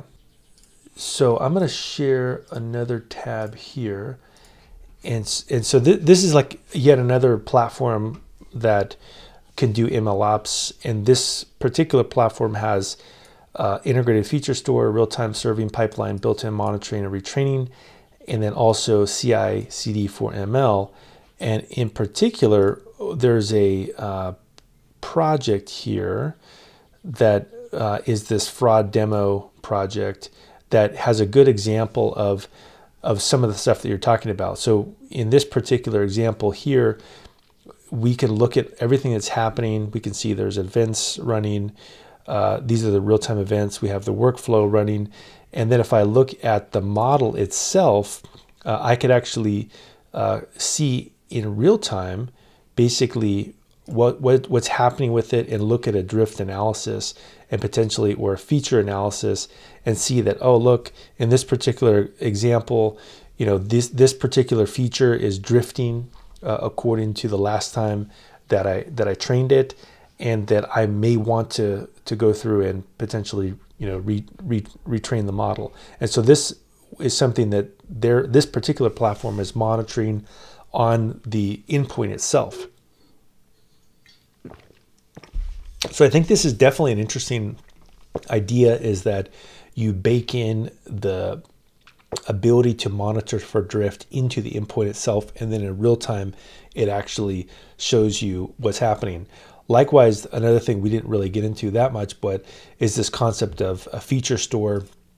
And the feature store itself could be another place where you could go through and look at, metadata about, potentially the last time the data was put into your system, and what's the latest version of the data versus what's in the feature store, and is there some kind of a delta? So really, I guess between the difference of the feature store and the model in production, those are the points where you could actually take a look and really see what's happening. So hopefully then it was able to answer your question.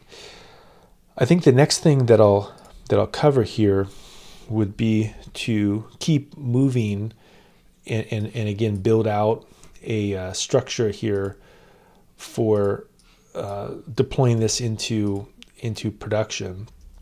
And so I'm going to go into this particular platform here, which is the AWS Cloud9 platform. And I'm going to go back to that original model that I was dealing with. And what I'm going to do is I'm going to resize this environment first. And so I'm going to download a script real quick. AWS resize Cloud9. And I typically do this, just give me 1 second to find this script. I typically do this when I first start working with containers because it allows me to not have to worry about space issues. And I'll just give this, I'll get this real quick and throw this script. Let me just get this script here.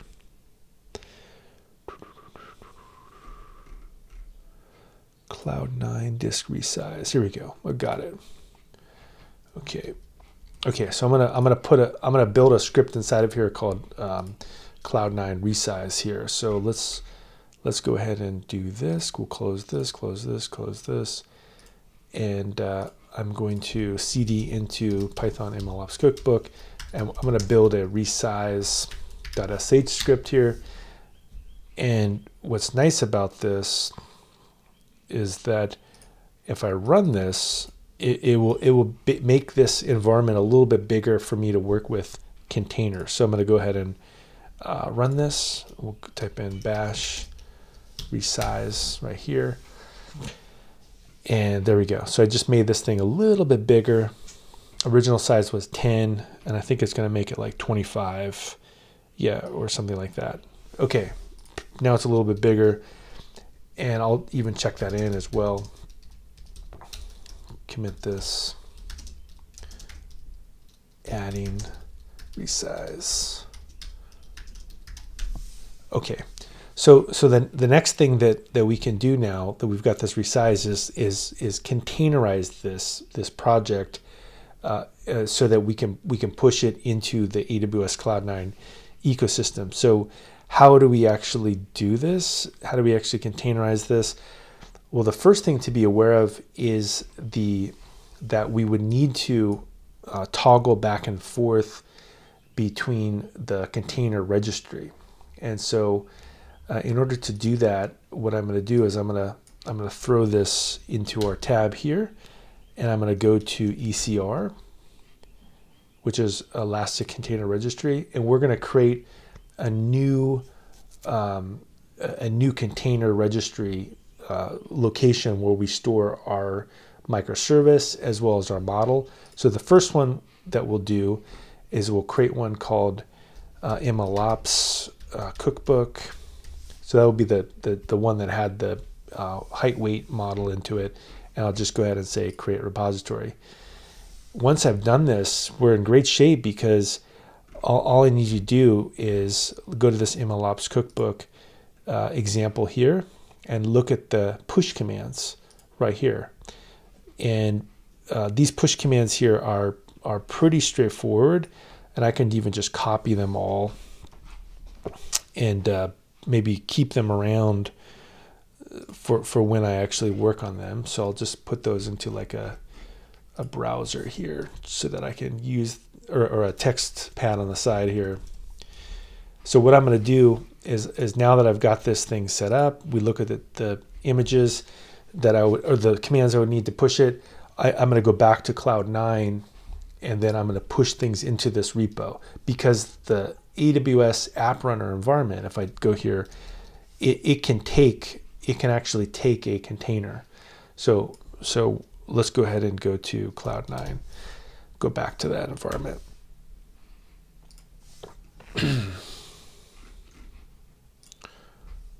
Okay, open IDE, and we'll go here. Okay, great. So we're back in our Cloud9 environment, and all I need to do is do those commands to get this thing running. So the first thing that I'm going to do is I'm going to log in. I'm going to log into the ECR. There we go. AWS ECR login. Great. We got it working. The next thing that I'm going to do is notice that because I have this Docker file here, we're in great shape. I can actually use this to build out the model. So I would inherit first from Python 3.8.8, and then I would work in this directory and then build out these packages right here and then put those into an endpoint that runs a microservice. I can even run the microservice first here. I can just say Python app.py. And in this case, I don't know why we're getting that issue. I could Google that real quick. I think it's some silly issue that I've seen before. Oh, you cannot import. You need to update Flask to version 2. Okay, well, let's update Flask then.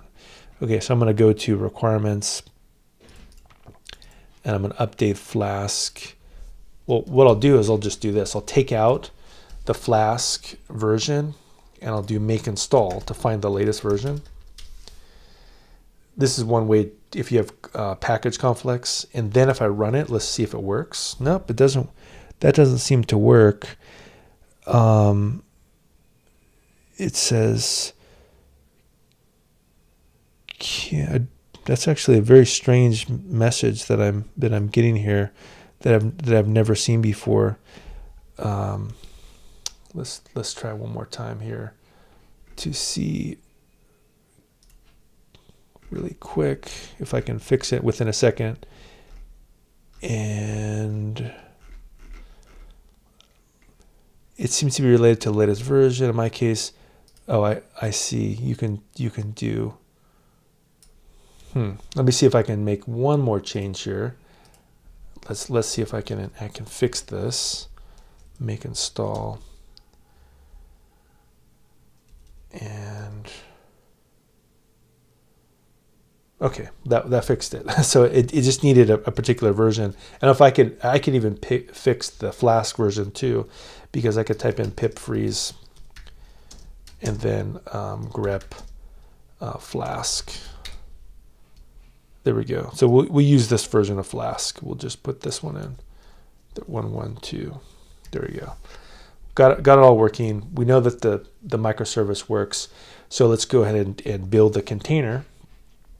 I'm glad I tested that first.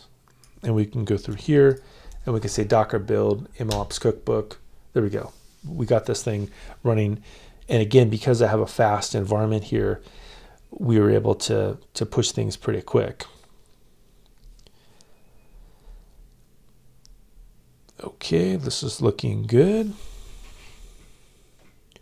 The next thing that I will do is I will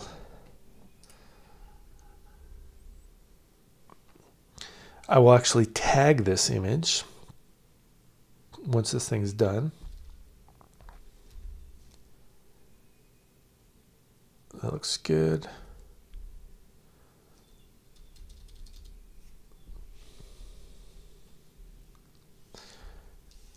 And then I'll tag it and then I'll push it. And once I push this, we have a lot of new opportunities available to us. And the reason is that I can now use many different parts of AWS to serve this thing out and make it a continuous delivery process, in fact, without needing to do anything else. That's the nice thing about containers is as long as you push the new container to the container registry, then that's all you need to do. So if we go to the AWS console, I'm going to go ahead and just to paste this into this window so we can keep the same screen. So instead of App Runner, all I need to do is say create an App Runner service, and I just point it to that container registry, the one we just created. In this case, the provider would be Amazon ECR. I would click on the image repository, and look, there we go, MLOps cookbook. And let's go ahead and run this. And now this is what's pretty cool about this is I can again set up continuous delivery.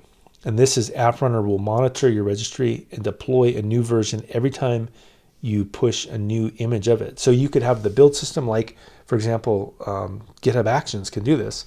It could be pushing new versions, like you could query the model registry, for example, ask if there's a new version. We just saw how to do that. You could download a model, take it, containerize it. Once you push the container, the deployment already works. And so now we would say, what kind of access role? Let's go ahead and pick this one. Let's pick this access role, and we could say, continuous delivery of MLOps cookbook. And I don't really need to do anything else. Everything else is good default.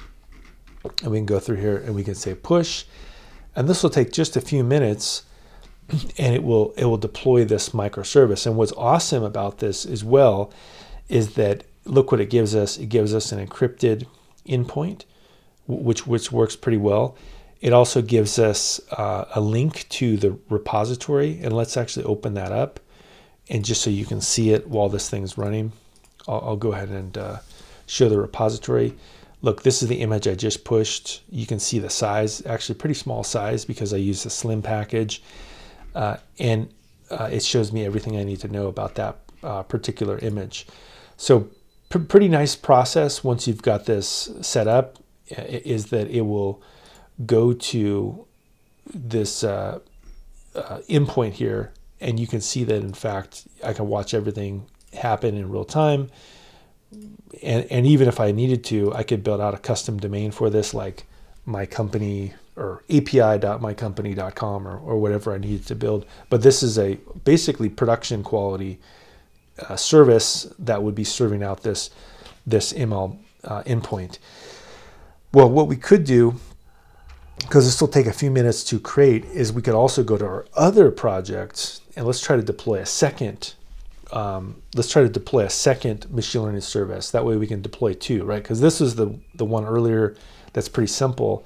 Let's see if we can deploy a slightly more complex version. So let me find that environment. Here we go.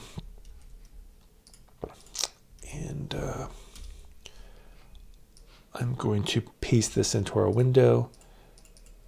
And what we would need to do is we would essentially need to just slightly tweak things a little bit here, in that I'm going to maybe open up a new window, a new terminal here.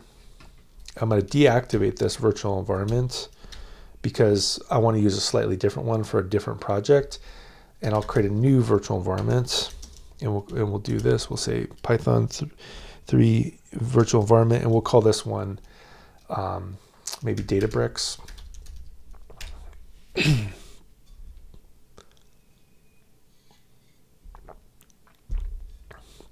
There we go.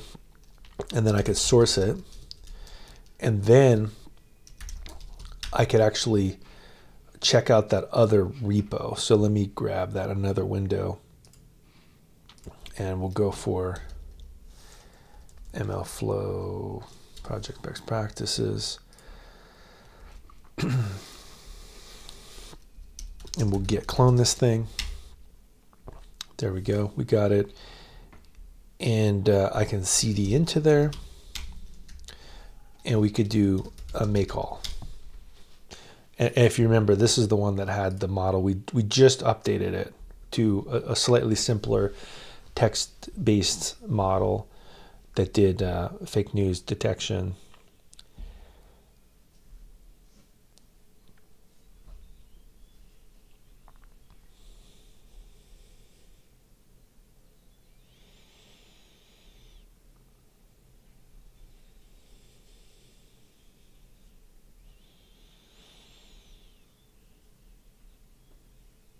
Give this just a second.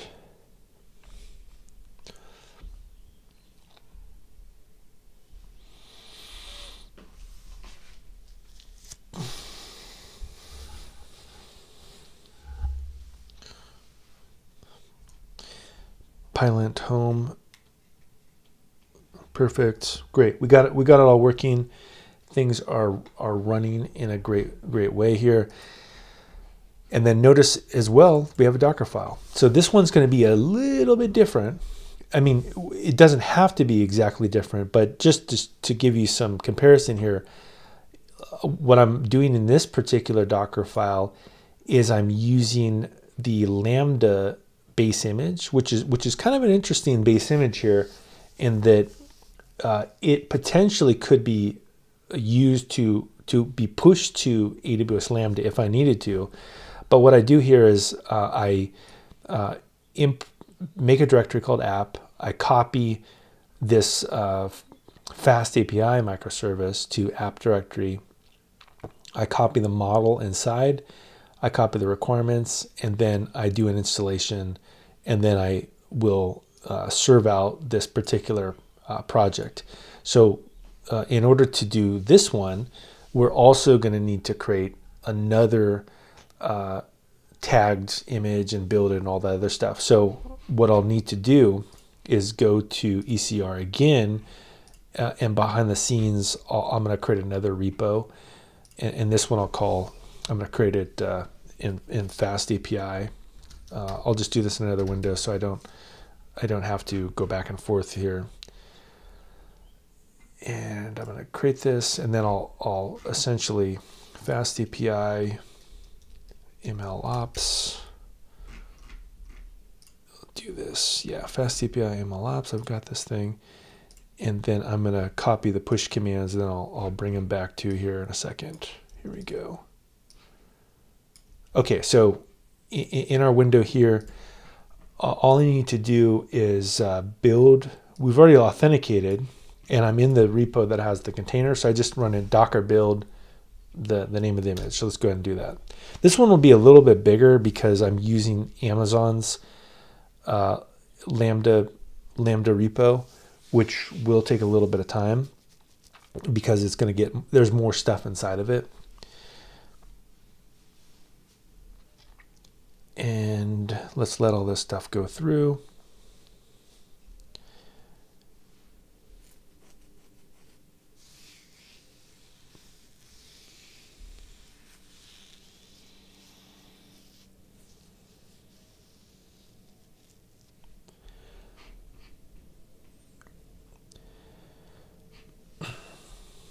And one thing I'll point out, though, is that before you even push it to the container registry, we could actually test the Docker container local to just make sure everything works. It's possible it won't work. I mean, this is kind of a new workflow I just created today, so I always assume the first time I do something there would be problems with it.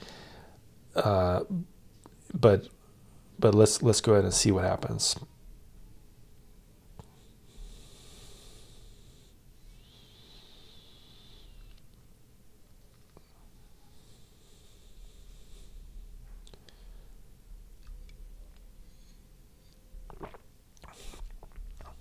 Okay, so if I type in the Docker image ls, this shows me all of the containers that are on my system. And look, this is the one I just built.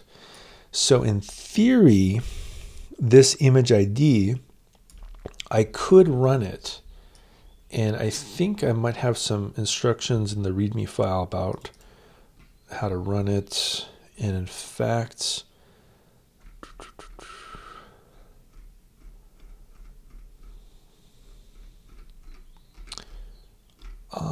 I don't. Well, it's fairly straightforward. I can basically just do the Docker command here. Let me just get it real quick. And Flask microservice and Docker command here. Let me just grab this thing. Flask.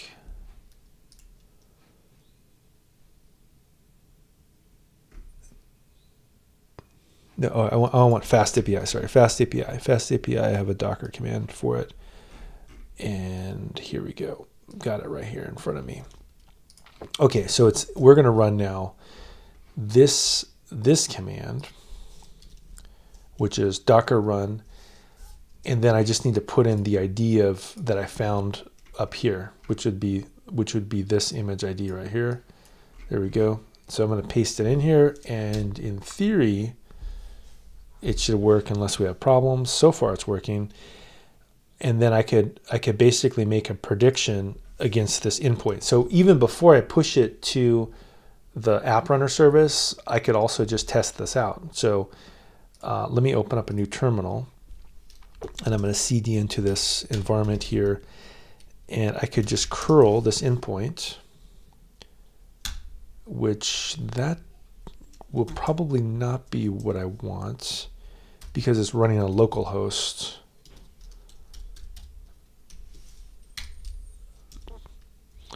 Let's double check my command here.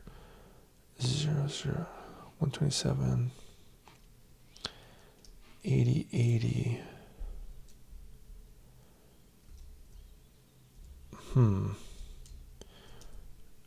I think we could try localhost to see if that works. Not. But what we could do actually is this. Instead of running that command like that, I could just say run it on 0000000. Let's try that. Does that work? I think it does. And now if I curl this, this might work. Yeah, for some reason I'm having some kind of a curl issue with this thing, but let's just assume it's going to work. Let's without me digging into why my Docker command doesn't work. So how would I push this thing? Well, I'm going to do the same thing. I'm going to tag it and push this into here, and then I'll do a Docker push command right here. There we go. So we're now pushing this into the same container registry. So we have two different kinds of machine learning models. One was the one we created in our cloud-based Spark system. The other one is the one I already had. And we can see they should behave very, very similar in terms of how they operate, except for one is a very different kind of service because we trained this model from an external big data system. And notice this is a big model too. Now the model, Docker container. Now it's not because of the model. The model's tiny. It's just that this particular base image was from AWS Lambda, and they, for some reason, made it really, really big. So it's just something to be aware of. And once this gets to 1.2, we should be good to go. And there we go. So now I'm going to go back to our Cloud9 ecosystem. So I'm going to pull this up in another window and then show you. So we've got Cloud9, App Runner. Let's go to App Runner. And this is looking maybe good. So we have this one, which is the one I just created. Let's go ahead and there we go. Predict weight from Major League Baseball players. This is the URL. I'm going to go ahead and type it in here. Here we go. And then if I want to put the endpoint here, which is predicts, you could see that I could go through here and invoke this. Now I have a command line tool that I wrote that'll help us actually call this endpoint so that I don't have to do anything fancy. So what I can do is I can go back to my other environment and invoke this service, right? Because we know it's working, but if I want to do a post command and all that stuff, I can't do it from the browser. I need to do it from some other location. So what we can do is to run this particular command is I can just go back. I can basically go back to my Cloud9 environment and just invoke it real quick. So let's swap windows here, go back to Cloud9, and we'll go back to our other terminal, right, which is right here, the MLOps cookbook. And remember I had this utility, which was utils CLI. So here's where it comes in handy. If I do the help, one of the things that we can do is it says predict sends a prediction to the endpoint. So let's see what that does. We can do this prediction, prediction, help. No such command. What is it? Oh, predict. Yeah, predict. That's right. Predict help. Okay, let's run this thing. Aha, it says host. And so I even could look at the code real quick to just double check what the MLOps cookbook utils command tells me to do. I could have made that a little bit more self-documented, but I think the URL just needs to be, oh, I see, the full URL with the predict endpoint as well. So I'll do predict -- host, and then I'll put in that URL for App Runner, and then I'll do predicts, and then it should do a prediction. There we go. So now this is querying that endpoint that we pushed via AWS App Runner, and then if I wanted to put in more weight or change the value, I would just go through here and just say, 155, for example, right? And then it goes through and it shows us a different value. So pretty neat here that we were able to get that thing working. In fact, if I go back there now to the App Runner service, which I can just pull up real quick and throw this into our window, we should see those invocations now. So if we go through here, we see the service is running. We have the activity, the metrics, and under the metrics, we should see, look, there we go. We've been invoking it, right? I just invoked it 4 times. And in fact, I can see that these are all successful invocations, and latency, active instances, all that stuff is pretty neat. If I want to go to logs, I also could say view in CloudWatch, and I also get all the logging input as well. So whatever I decided to put inside of there would show up inside of this ecosystem as well. You can see that this thing's running. I'm sorry, in this log events here. And also, if I wanted to click on application logs, if I clicked on view in CloudWatch, I'll have to throw that to you real quick into another window. We'll do this. We can see the application logs and whatever our service is doing in terms of application will pop up here as well. And we can see all the different things that we're doing. Here's the basically the post request right here. There we go.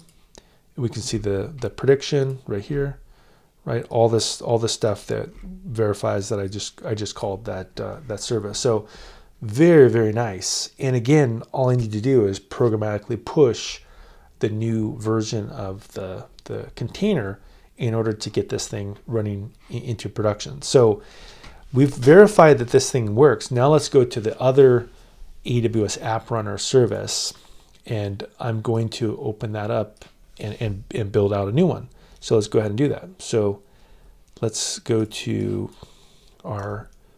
change our window here to go to AWS App Runner, and let's create a second service. And this will be the Databricks model that we created earlier. And I'm going to use ECR right here. So we'll go browse.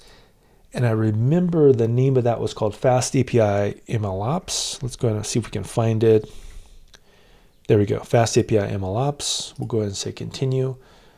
And then we'll do the same thing. We'll do continuous delivery, right? Because we want to keep pushing new versions of this container. We'll use an existing service. And we'll say push container production. Or no, we'll just call this FastAPI MLOps. There we go. That looks good. And this will take just a second to deploy as well. And then we can test it out. So maybe this is a good spot to, while this is for the next 5 minutes deploying, we can talk a little bit about the architecture that we actually built, and I can sketch this out. That would probably be a good thing to do. So I'm going to pull up Sketchpad here, and let's do that. Let's go to Sketch, and let's try this out. And let's build this. So let me just get this going.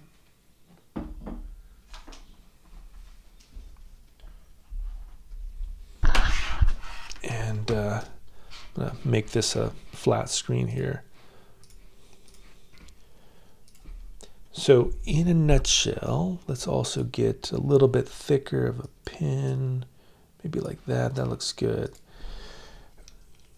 You have a couple different flavors here that we're able to show. The first one was we had the Databricks system, which would be the platform. Now it could be any platform. It doesn't have to be Databricks, and we could even put platform here. And so the platform does a lot of nice things for us in that it has this feedback loop of, it has the model, it has the data, it has the notebooks, all that kind of really cool stuff inside of here available for us. And then as a result of that, we downloaded that model, and then we package it up and push that into ECR, which is the Amazon Container Registry. Once it's in the Container Registry, then we build out a microservice via the App Runner. It could go to, it doesn't have to go to App Runner. It could go to lots of different services on AWS. This one in particular happens to push this out to App Runner, right? Like it's basically a great ecosystem to push out a endpoint, and then if we want to curl it, we just curl this endpoint and we say HTTP blah, right? And this goes through and lets us have the end result. The second way, this would be method one. The second way is you could just get a model somewhere. You could even download the model from somewhere and then do the same thing, right? You could just download the model, push it into a container registry, and then do a deployment. And it is a fairly legitimate point to be able to just download a model. In fact, let me show you what I mean by that. Is that if we go to something called TF Hub, this would be a great example. This TensorFlow Hub, you can just download a model right here, and it's got all kinds of things like text problems, image problems, video problems, audio problems. Let's just take one of these things like image classification. I could just take one of these and look right here. It tells you right here. You just go through here, TFI version 1. You literally download this, package it up, and serve it as some kind of a model here. And this is a great technique, I think, in order to take other people's work and use it. You also can pick the different formats as well, like TF Lite. So you could take a very small model like this, and you can actually go through, download it. It gives you the whole version of how to actually input things into it, and then serve that out via a containerization. So you don't always have to produce the model yourself. In our case, on one I did train it locally, and on second one I trained it with AutoML, but you also could just download it from some other location. I think we're seeing more and more of these kind of hub-based solutions becoming available as well. But that's basically, you know, all we did. So now that we've kind of gone through the theory there, let's go back to the App Runner service and let's take a look at the final phases here. Hopefully this thing is pretty easy to get running. We can see it's performing a health check. There we go. It looks pretty good. And once this health check is over, it should be routing traffic to the endpoint. And if everything goes as planned, fingers crossed, we can use the Swagger API doc to make calls to this fake news ML service and actually use it as a prototype.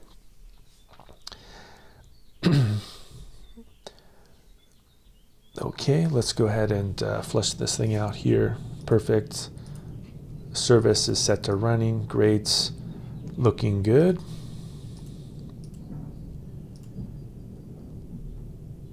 It looks like it's probably running. I could copy this. There we go. So it's all running.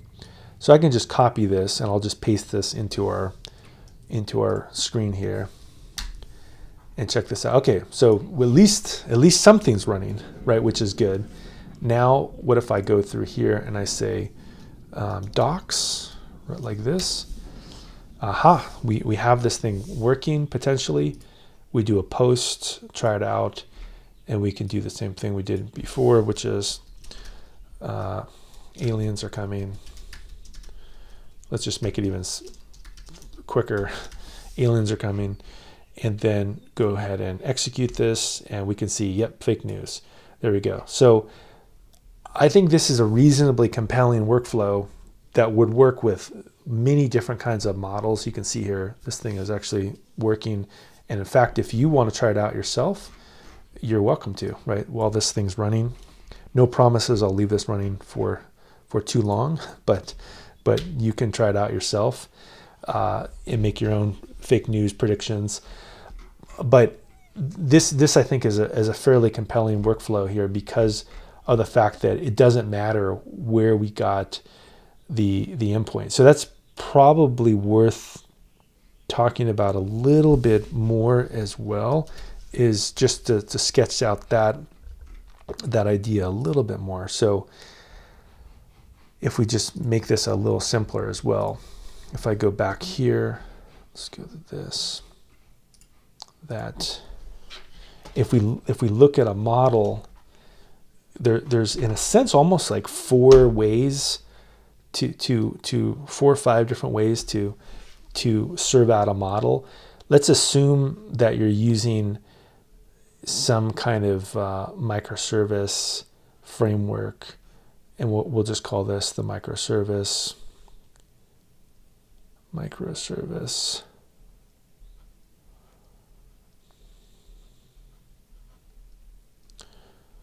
Right, and where did this actually come from?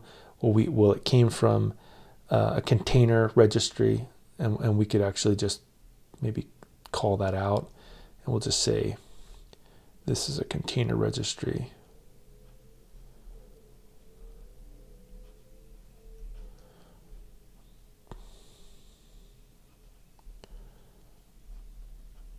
Like that. Microservice. So really it's not too bad, right? We have a microservice, a container registry, and then here's the part that is kind of open, is that you could have a version where you download it, right? So that's option 1, is you just download.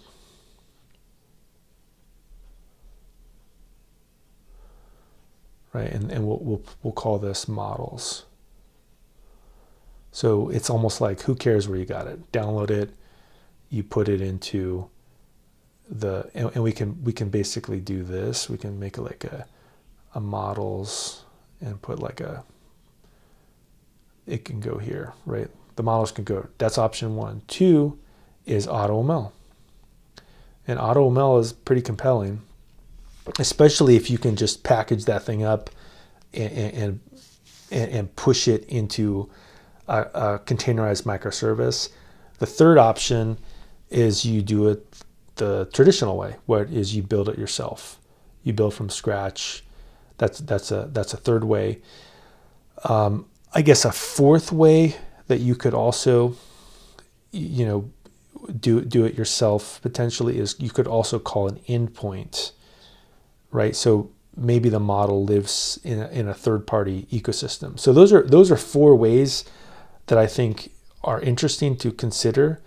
Either download the model from some other location, maybe even tweak it a little bit by using transfer learning. 2, use AutoML via some system like Databricks, SageMaker, Azure ML Studio, whatever system you want. And then 3rd, you could just build it yourself from scratch. I think many people have obviously been doing this one, right? This is the one that people have been doing for a long time. I would just argue for an MLOps kind of workflow, you may not always want to do that, because in some situations you don't need to, right? It's a little bit like, do you always need to build, a meal from scratch? Depending on what you have on your schedule, it may take a little bit of time to do that. So you do want to be a little bit careful when you're actually, teeing that up. And then finally, for an endpoint, you also don't necessarily need to even do any of these. You could just call an endpoint like what we covered in the case of the Databricks endpoint. And the part that comes into the operational component is when you get into things like container registry, microservice. You see it's trivial. Every time I make a change to my project or a change to the model, I just trigger a new build. It pushes that new container into the container registry, which then deploys the microservice. So I think this is a reasonable way to think about models when you're building MLOps systems. And maybe the last thing that I'll bring up here in talking about this is that we can take a look again at that Databricks ecosystem and just look at a few other things that I didn't get a chance to cover potentially. So obviously we can actually go to the model here and look at the ones that are running in production, and you can see here that the main advantage of something like this is it is kind of nice that I can just go through here and say send request, right? And it goes through and it gives me, I can test out my system. I think that's one of the nice ones. Now I could invoke it though. I could just copy this and give this to somebody else on my team, and then you could build a library around it, and that's definitely a reasonable solution.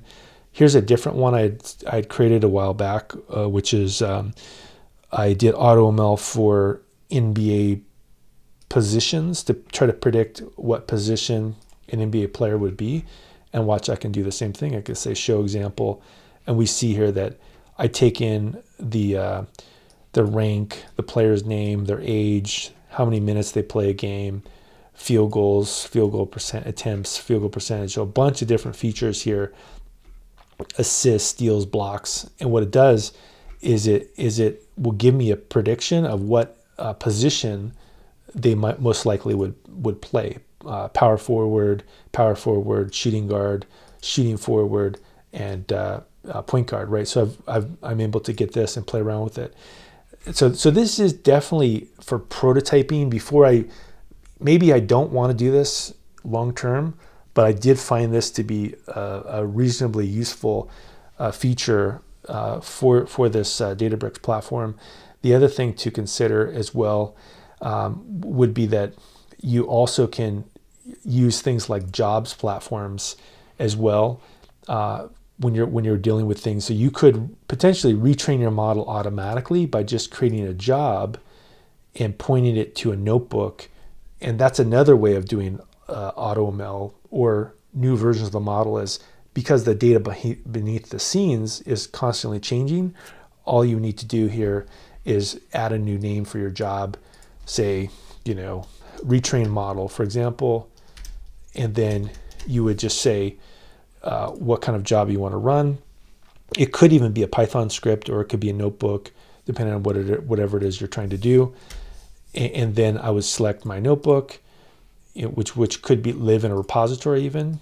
It could even go into one of these repository notebooks, and then it would go through and run that job periodically. So there are some really neat features that are available here.